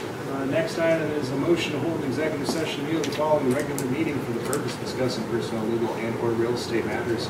I have nothing that I would ask the council of that would require an executive session. So unless the council has something, I don't believe there'll be any motion at this time. All right, very good. That takes us then to reports, finance. Mr. Kennedy, you have the floor. Thank you, Mayor. Just as the mayor had indicated earlier in his comments, a revised budget also was sent out late this evening, just prior to the COC meeting. So I would look forward to having a chance to discuss that tomorrow evening with the Finance Advisory Committee. I would caution, I still have to go through there and put that together pretty quick, but I think the changes from my first review of it all were accepted. We've had some system problems with doing dual systems. But I'll follow that through again tomorrow to let everybody know. But I would ask that everybody take a look at that before tomorrow night's meeting. I also sent out late in the day an income statement, an expense report, a revenue report, and a report for Fifth Third on our investment portfolio, all for the month of January. They're very voluminous. I apologize for that until I get this conversion with this new system that we're trying to implement. I'm about 60% done with that. And ideally, when we get that done, I'll be able to sit down with each one of you. You tell me what you want to see, and we can program that reporting.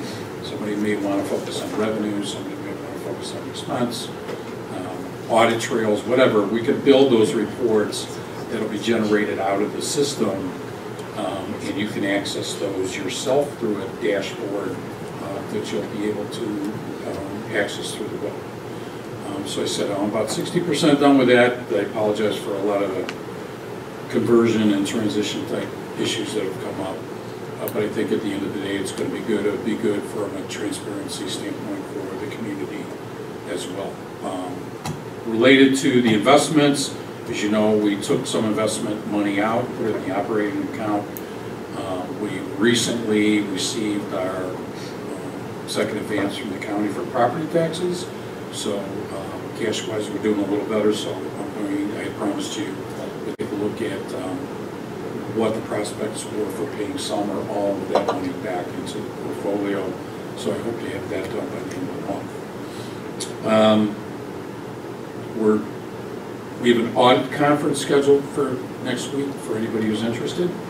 I believe that's 8:15 in the morning on the 26th. The auditors have been there for 3 or 4 weeks, keeping us busy, so we're going at a good pace with them.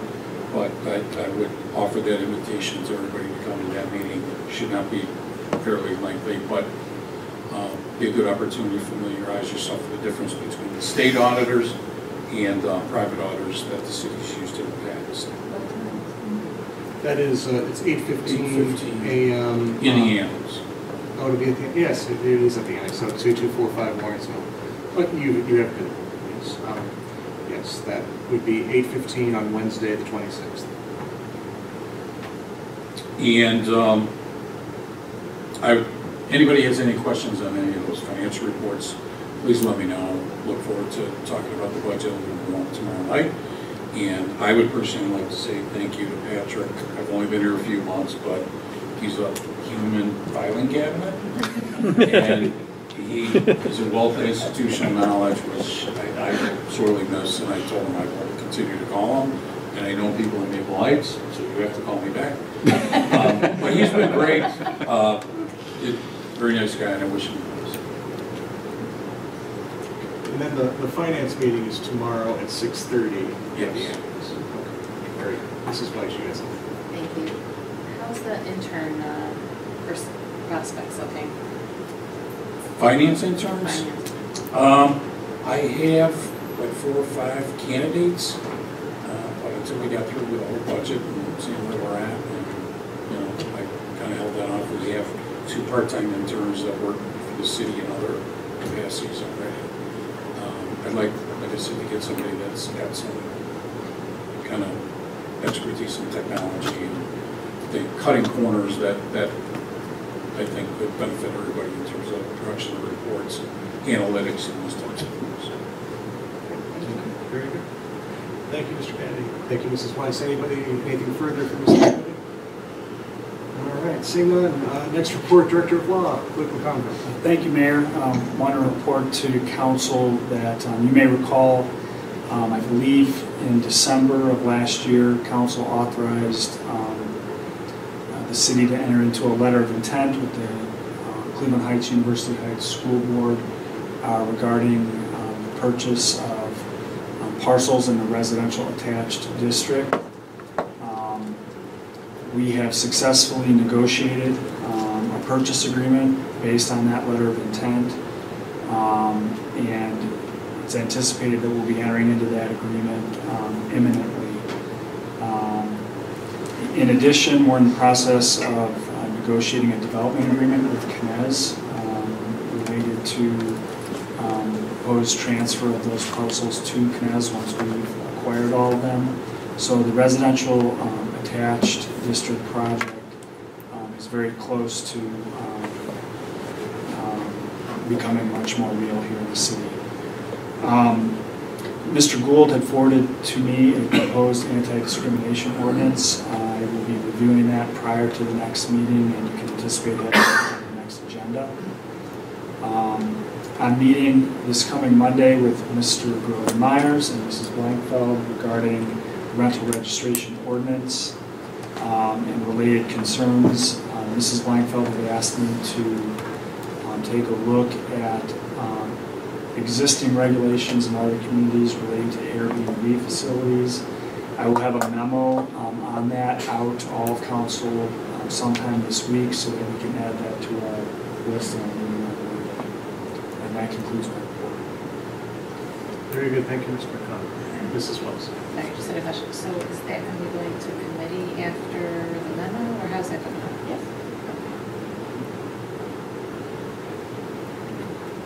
Very good. Any other questions for Mr. McConnell? All right, very good. We'll move on to public safety, starting with police. Chief Rogers. No report, Mayor. Thank you, Chief. Fire, Chief Burka.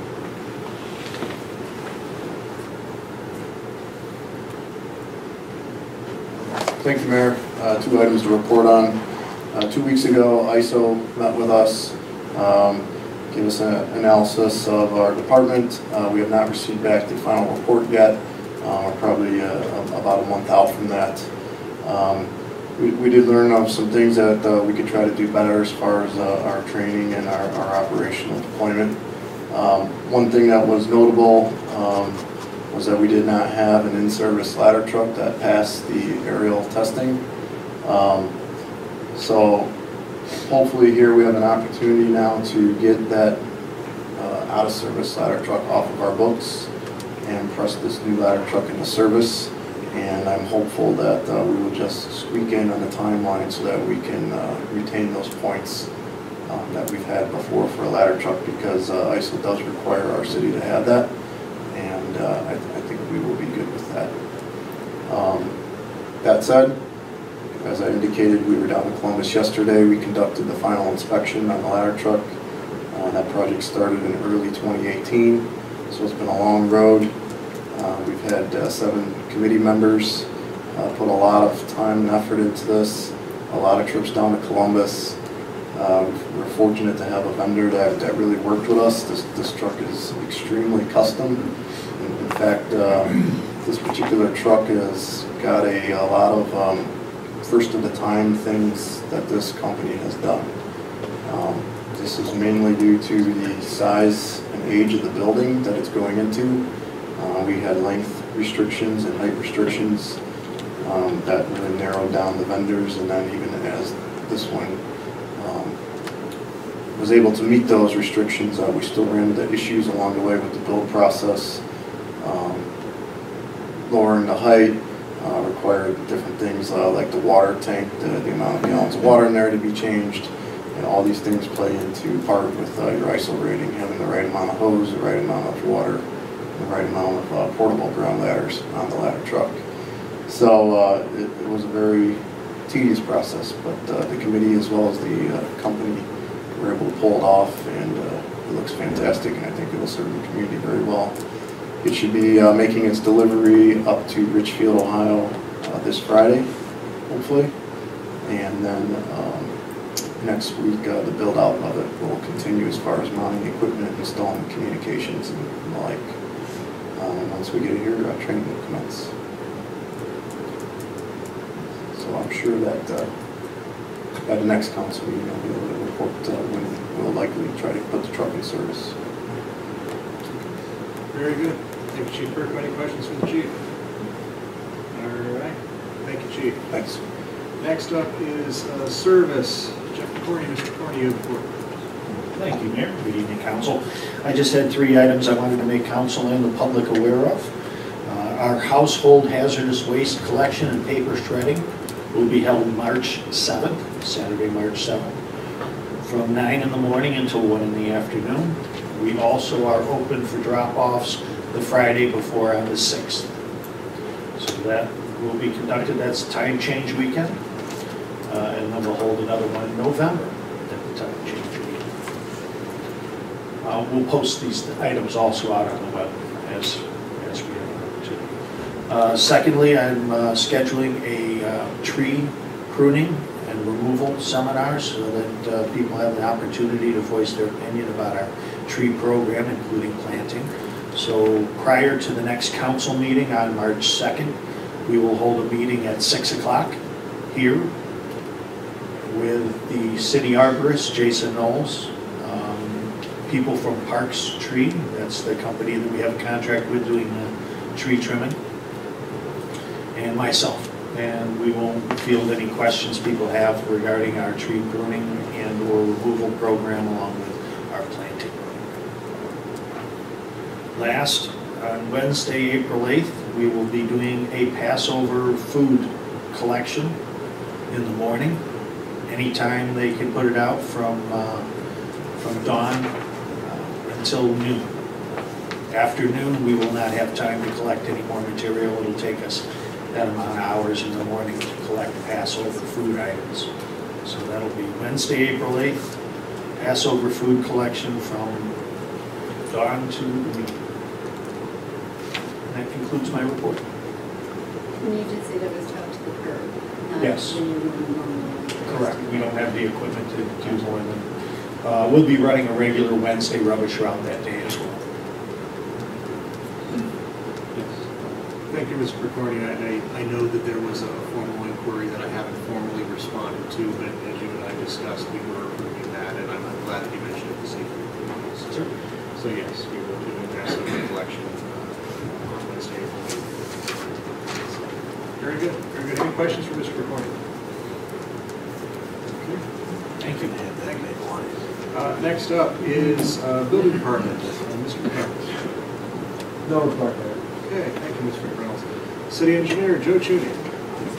No report this evening, Mayor. Thank you, Mr. Cheney. Communications and civic engagement, Mr. Cook. Good evening.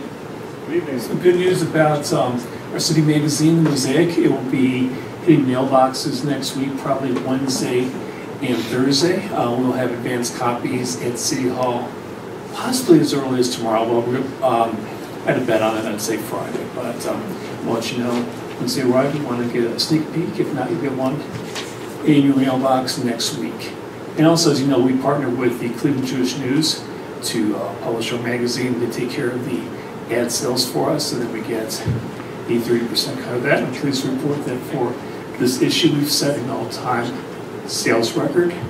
And to be clear, it's not an all-time sales record for our magazine. It's an all-time sales record for every city magazine that, that the Cleveland Jewish News does. So that includes Beechwood, South Euclid, Lyndhurst, and Cleveland Heights. I mean, it's not a competition, but I'm pleased to report that $13,041.50 in ads are sold. So our commission on that will be about almost $4,000. And I'm optimistic that the summer issue will be even higher because ad-wise, the advantage we have in the summer is that companies are advertising their summer camps. So if we sell all the ads that we sold for this issue, plus throw in a couple camp ads and booking, that will be even higher. And so I think one reason that the ad sales are so high is, again, as I've said before, when I report on ad sales, that I think the community, the advertisers are pleased with the work of this mayor, this council, and the administration. And also I want to thank Susan Drucker for her support on this and by creating a business-friendly environment in the city and helping bring in new businesses. And some of the new businesses in town are now advertising in the magazine. So I think that helps. It's a team effort, and we're looking forward to that issue coming out this week or next week. Very good, very good. Thank you, Mr. Cook. When I first heard the news that we had that kind of record ad sales and that the businesses, most of those businesses being in our community are this committed to advertising and reaching the residents of this city this way. It's gratifying. It's gratifying because we knew that when we set out to do this magazine, we were taking a chance. We didn't know if it wouldn't just be a one-issue wonder and then it would peter out after that. There's a lot of demand here, right. And also, like you said, it's also a testament to the merchants in this community feeling engaged with what the city's doing, largely through the efforts of our economic development department, which means the efforts of Susan Drucker. So, thank you, Susan.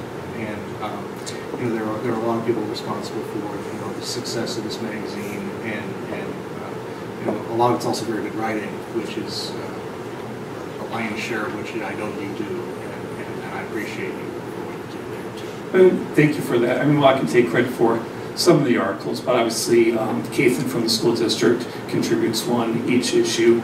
Kate Malone from the university and her staff contribute one. Gina contributes the magazine or the restaurant review each month, and Diane, who volunteers as a freelancer, contributes the small business spotlight article. So yeah, it's a team effort recruiting talented people to write, and we'll just keep going forward. All right, very good. Any questions for Mr. Cook? All right, thank you. Thank you, Mr. Cook. Next up is Economic Development, Susan Drucker. Thank you, Mayor and Council. A couple of announcements with some businesses. I've mentioned previously, Chocolate Emporium has moved into 2169 South Green Road. That's the former Bar Sushi place. So they're back because they were here, I believe, a while ago. So it's nice to have them back. Also, Handel's Homemade Ice Cream and Yogurt has submitted plans. They are looking to move into 2261 Warrensville Center Road. That's the former O&P Services. That's the building. So it would be Bialys. Then there's the space next to Bialys, and then there is a salon going in, and then there will be the Handel's ice cream. So they submitted plans to build that location out. So when that gets closer to coming to fruition with the grand opening, I will let you know. Also, I am working right now with Citizens Bank and helping to get the word out for the Small Business Community Champion Award. This is an award that honors small businesses as they make their extraordinary contributions to not only the citizens, but the community they live in and how they affect lives of their customers. So this award is sponsored by Citizens Bank, and it's eligible owners of small businesses in the greater Cleveland area. So I have pushed that out to all of our businesses. They're aware of it, that they can submit an application. It's up to, it could be a $10,000 or $20,000 award that this each small business who would be, could possibly receive this if you were chosen. And I have heard back from 4 of our businesses that are going to take advantage of this. So it doesn't mean that more aren't going to, but at least 4 of them did respond that they are interested in pursuing this. Wanted to give a little bit of an update, has to do with University Square. I've been getting, as you know, with the one building with Cold Stone Creamery, where that former Cold Stone Creamery was, in the Verizon building, there are 4 units. I've been receiving several calls from potential retailers looking to want to locate in that space. So what I want everyone to understand is that is considered phase 2 of the University Square proposed development. So the developer is not looking to lease that out. That is a building it could be leased out 100%, but what you would look to is they can't commit to more than possibly 18 months to 2 years, because then they're ready for phase 2. So no one's going to come in, do a complete build out, move in, and then by that time have maybe 1 year to 18 months. So I just wanted, if you hear anything, I just wanted to remind people that's why that space is not being filled. It is already, it's earmarked for phase 2 of a grander redevelopment plan. So I just wanted to remind the public. I do, and when I get the calls from these potential retailers, I then forward that on to Brad Cowett so he knows who's interested, because there have been several businesses that are interested in locating in the retail spaces that will be provided even in phase 1. So I just forward those to Brad and turn the conversations over so that the developer can have direct conversations with any potential retailer coming in. And then Councilman Rock, I will be reaching out to you for a meeting. I'm very anxious. I already have a little agenda all ready for you, so I'll email you and we can coordinate some dates possibly for hopefully. I know council will be busy with the budget, but maybe in March we can get the committee together. So and then finally, I would just like to thank Patrick Rogan-Myers. It has been an absolute pleasure working with Patrick. We work hand in hand every day, so I am going to miss him greatly. I think we've done a lot of good work together, and I want to wish him well in your new chapter in your new career, so, or your continued career, I should say. So thank you very much. That's my report for tonight. Okay, thank you, Mrs. Drucker. Any questions for Mrs. Drucker? Just one. The Handel's Ice Cream, is that the one that has such great fame south of us, like Cuyahoga Falls and that? Yes, it's popular. They still have a location actually in Twinsburg. It's seasonal when it's open though. Yeah. So yes, that is the same brand. Yeah, I mean, now that you brought it up again, I'll feel free to go there. When I spent part of my childhood in Youngstown, and I used to ride my bike. You know, I would ride past the Dairy Queen and go that extra mile to go to the Handles. And the Handles was the best ice cream I knew when I was a kid. And the idea that it's going to be here. John's from that area of the state as well, so he knows exactly what I'm talking about. He'll probably be at the front line with me. And in his official capacity as economic chair, but we know what we're in for, and to know that it's a shorter walk from City Hall is beyond always I'm in so much trouble. Yeah. So, thank you. No offense to Ben and Jerry's, who's already here. So you like Ben and Jerry's too, but Hammonds. All right. Thank you, Mrs. Grogan. Mr. Grogan-Myers, Housing and Community Development. Thank you, Mayor. It's an odd experience to be giving my last director's report. I was thinking about, I've been involved with University Heights for the last 11 years since I moved up here from Columbus to go to John Carroll.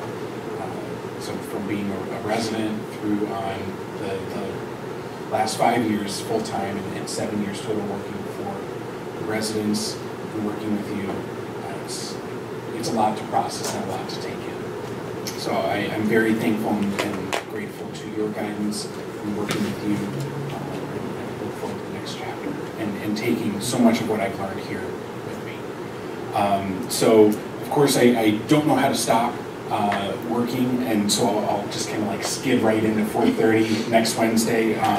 But so I have a couple things I wanted to bring up. The first was last meeting I had mentioned that the Housing and Community Development Department was working on the 2020 program for the exterior maintenance program. This is the systematic inspection that we do every year and working our way through the community every 5 years, making sure that we're keeping up the housing stock here in the city. So one of the questions that Councilman Pardee had asked was, can you identify for us which area of town you'll be in this year? Part of what I did in working with our city planner, Brendan Zach, we have a GIS subscription that helps us create high quality, high detail maps to be able to put out into the community through our website as well as in nice print form. So part of what I've done and we'll be passing around here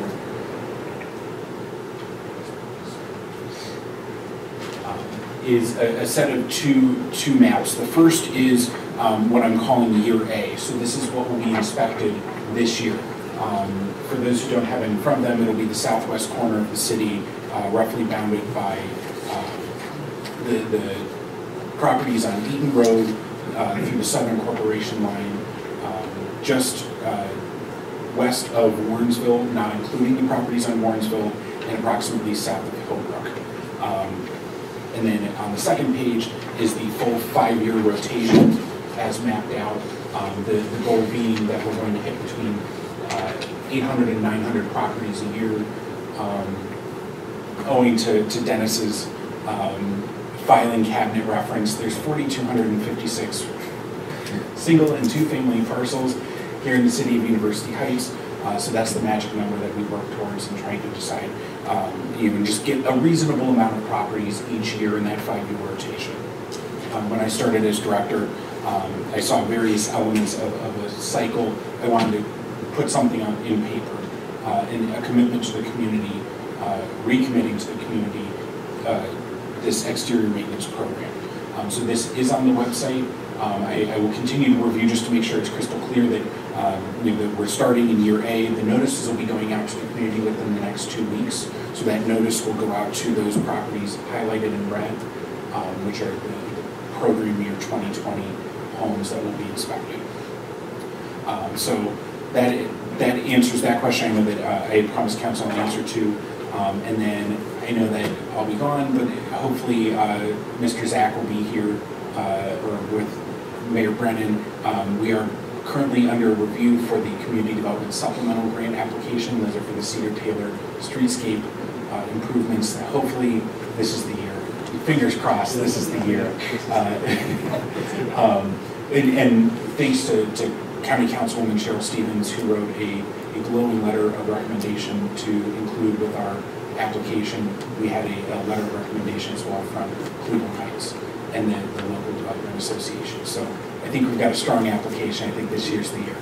So, end of report. Very good. I can't do this. I'm going to do this. Thank you.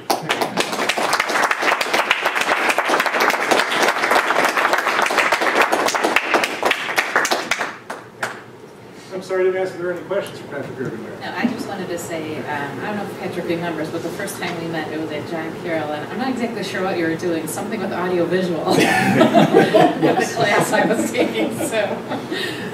No, so I want to wish you best of luck, and not with just this, with your future career. Thank you.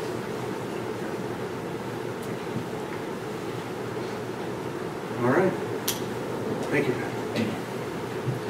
That takes us now to council committees, building and housing, Mrs. Weinfeld. No report this evening, Mayor. Community outreach, Mrs. Pardee, she was excused from tonight's meeting. Does anybody have a report from that committee? Seeing none, economic development. Now, Mr. Ross. No report yet. No? No. Okay.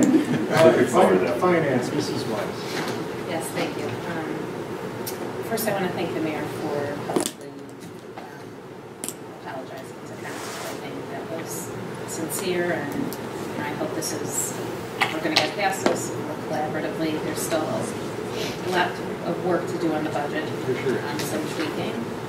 We have a finance committee meeting on Thursday, tomorrow at 6:30 at the Annex.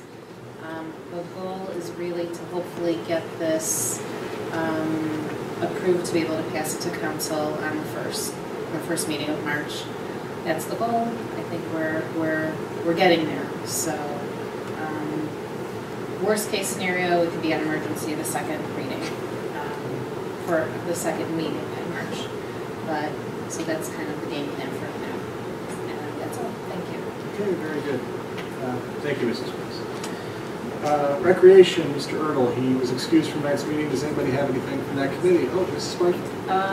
The paperwork that I annually submit to the Pentagon went to Cleveland FAA, has come back from Cleveland FAA, is on its way back to the Pentagon. So hopefully we'll get approved for a flyover, the Memorial Day Parade, and hopefully it will not have mechanical issues and have to skip us like we did last year.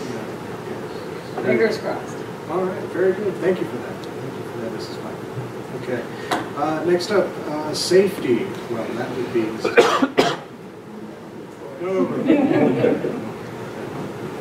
Service utilities, Mr. Poole. Thank you, Mayor. I'll reach out to council to set a meeting so we can discuss the draft report that we're trying to discuss budget issues and how they're impacted by the self-based production that we do. I've also reached out to NOPEC. They offer a no-knock program for utilities. So as part of the utility function of certain utilities, I'd like to discuss the potential of bringing that program to University Heights before the summer door-to-door knocking program starts. So we have another option for our citizens to prevent that type of noise. Sounds good. Thank you, Mr. Poole. Was that it? That was it. Oh, very good. I didn't mean to cut you off. Okay, very good. Then committee of the whole, Mrs. Weiss. Very good. We have reached the conclusion of our agenda this evening. There is a finance committee meeting tomorrow at 6:30 at the Annex. That's 2245 Lawrenceville. And our next regular meeting is the first Monday in March. So without further ado, is there a motion to adjourn? So moved. Second. Okay, motion by Mrs. Weinfeld, second by Mrs. Weiss. Mrs. Thomas, we call the roll. Weinfeld. Aye. Mr. Berry. Aye. Mrs. Weiss. Aye. We're adjourned. Thank you.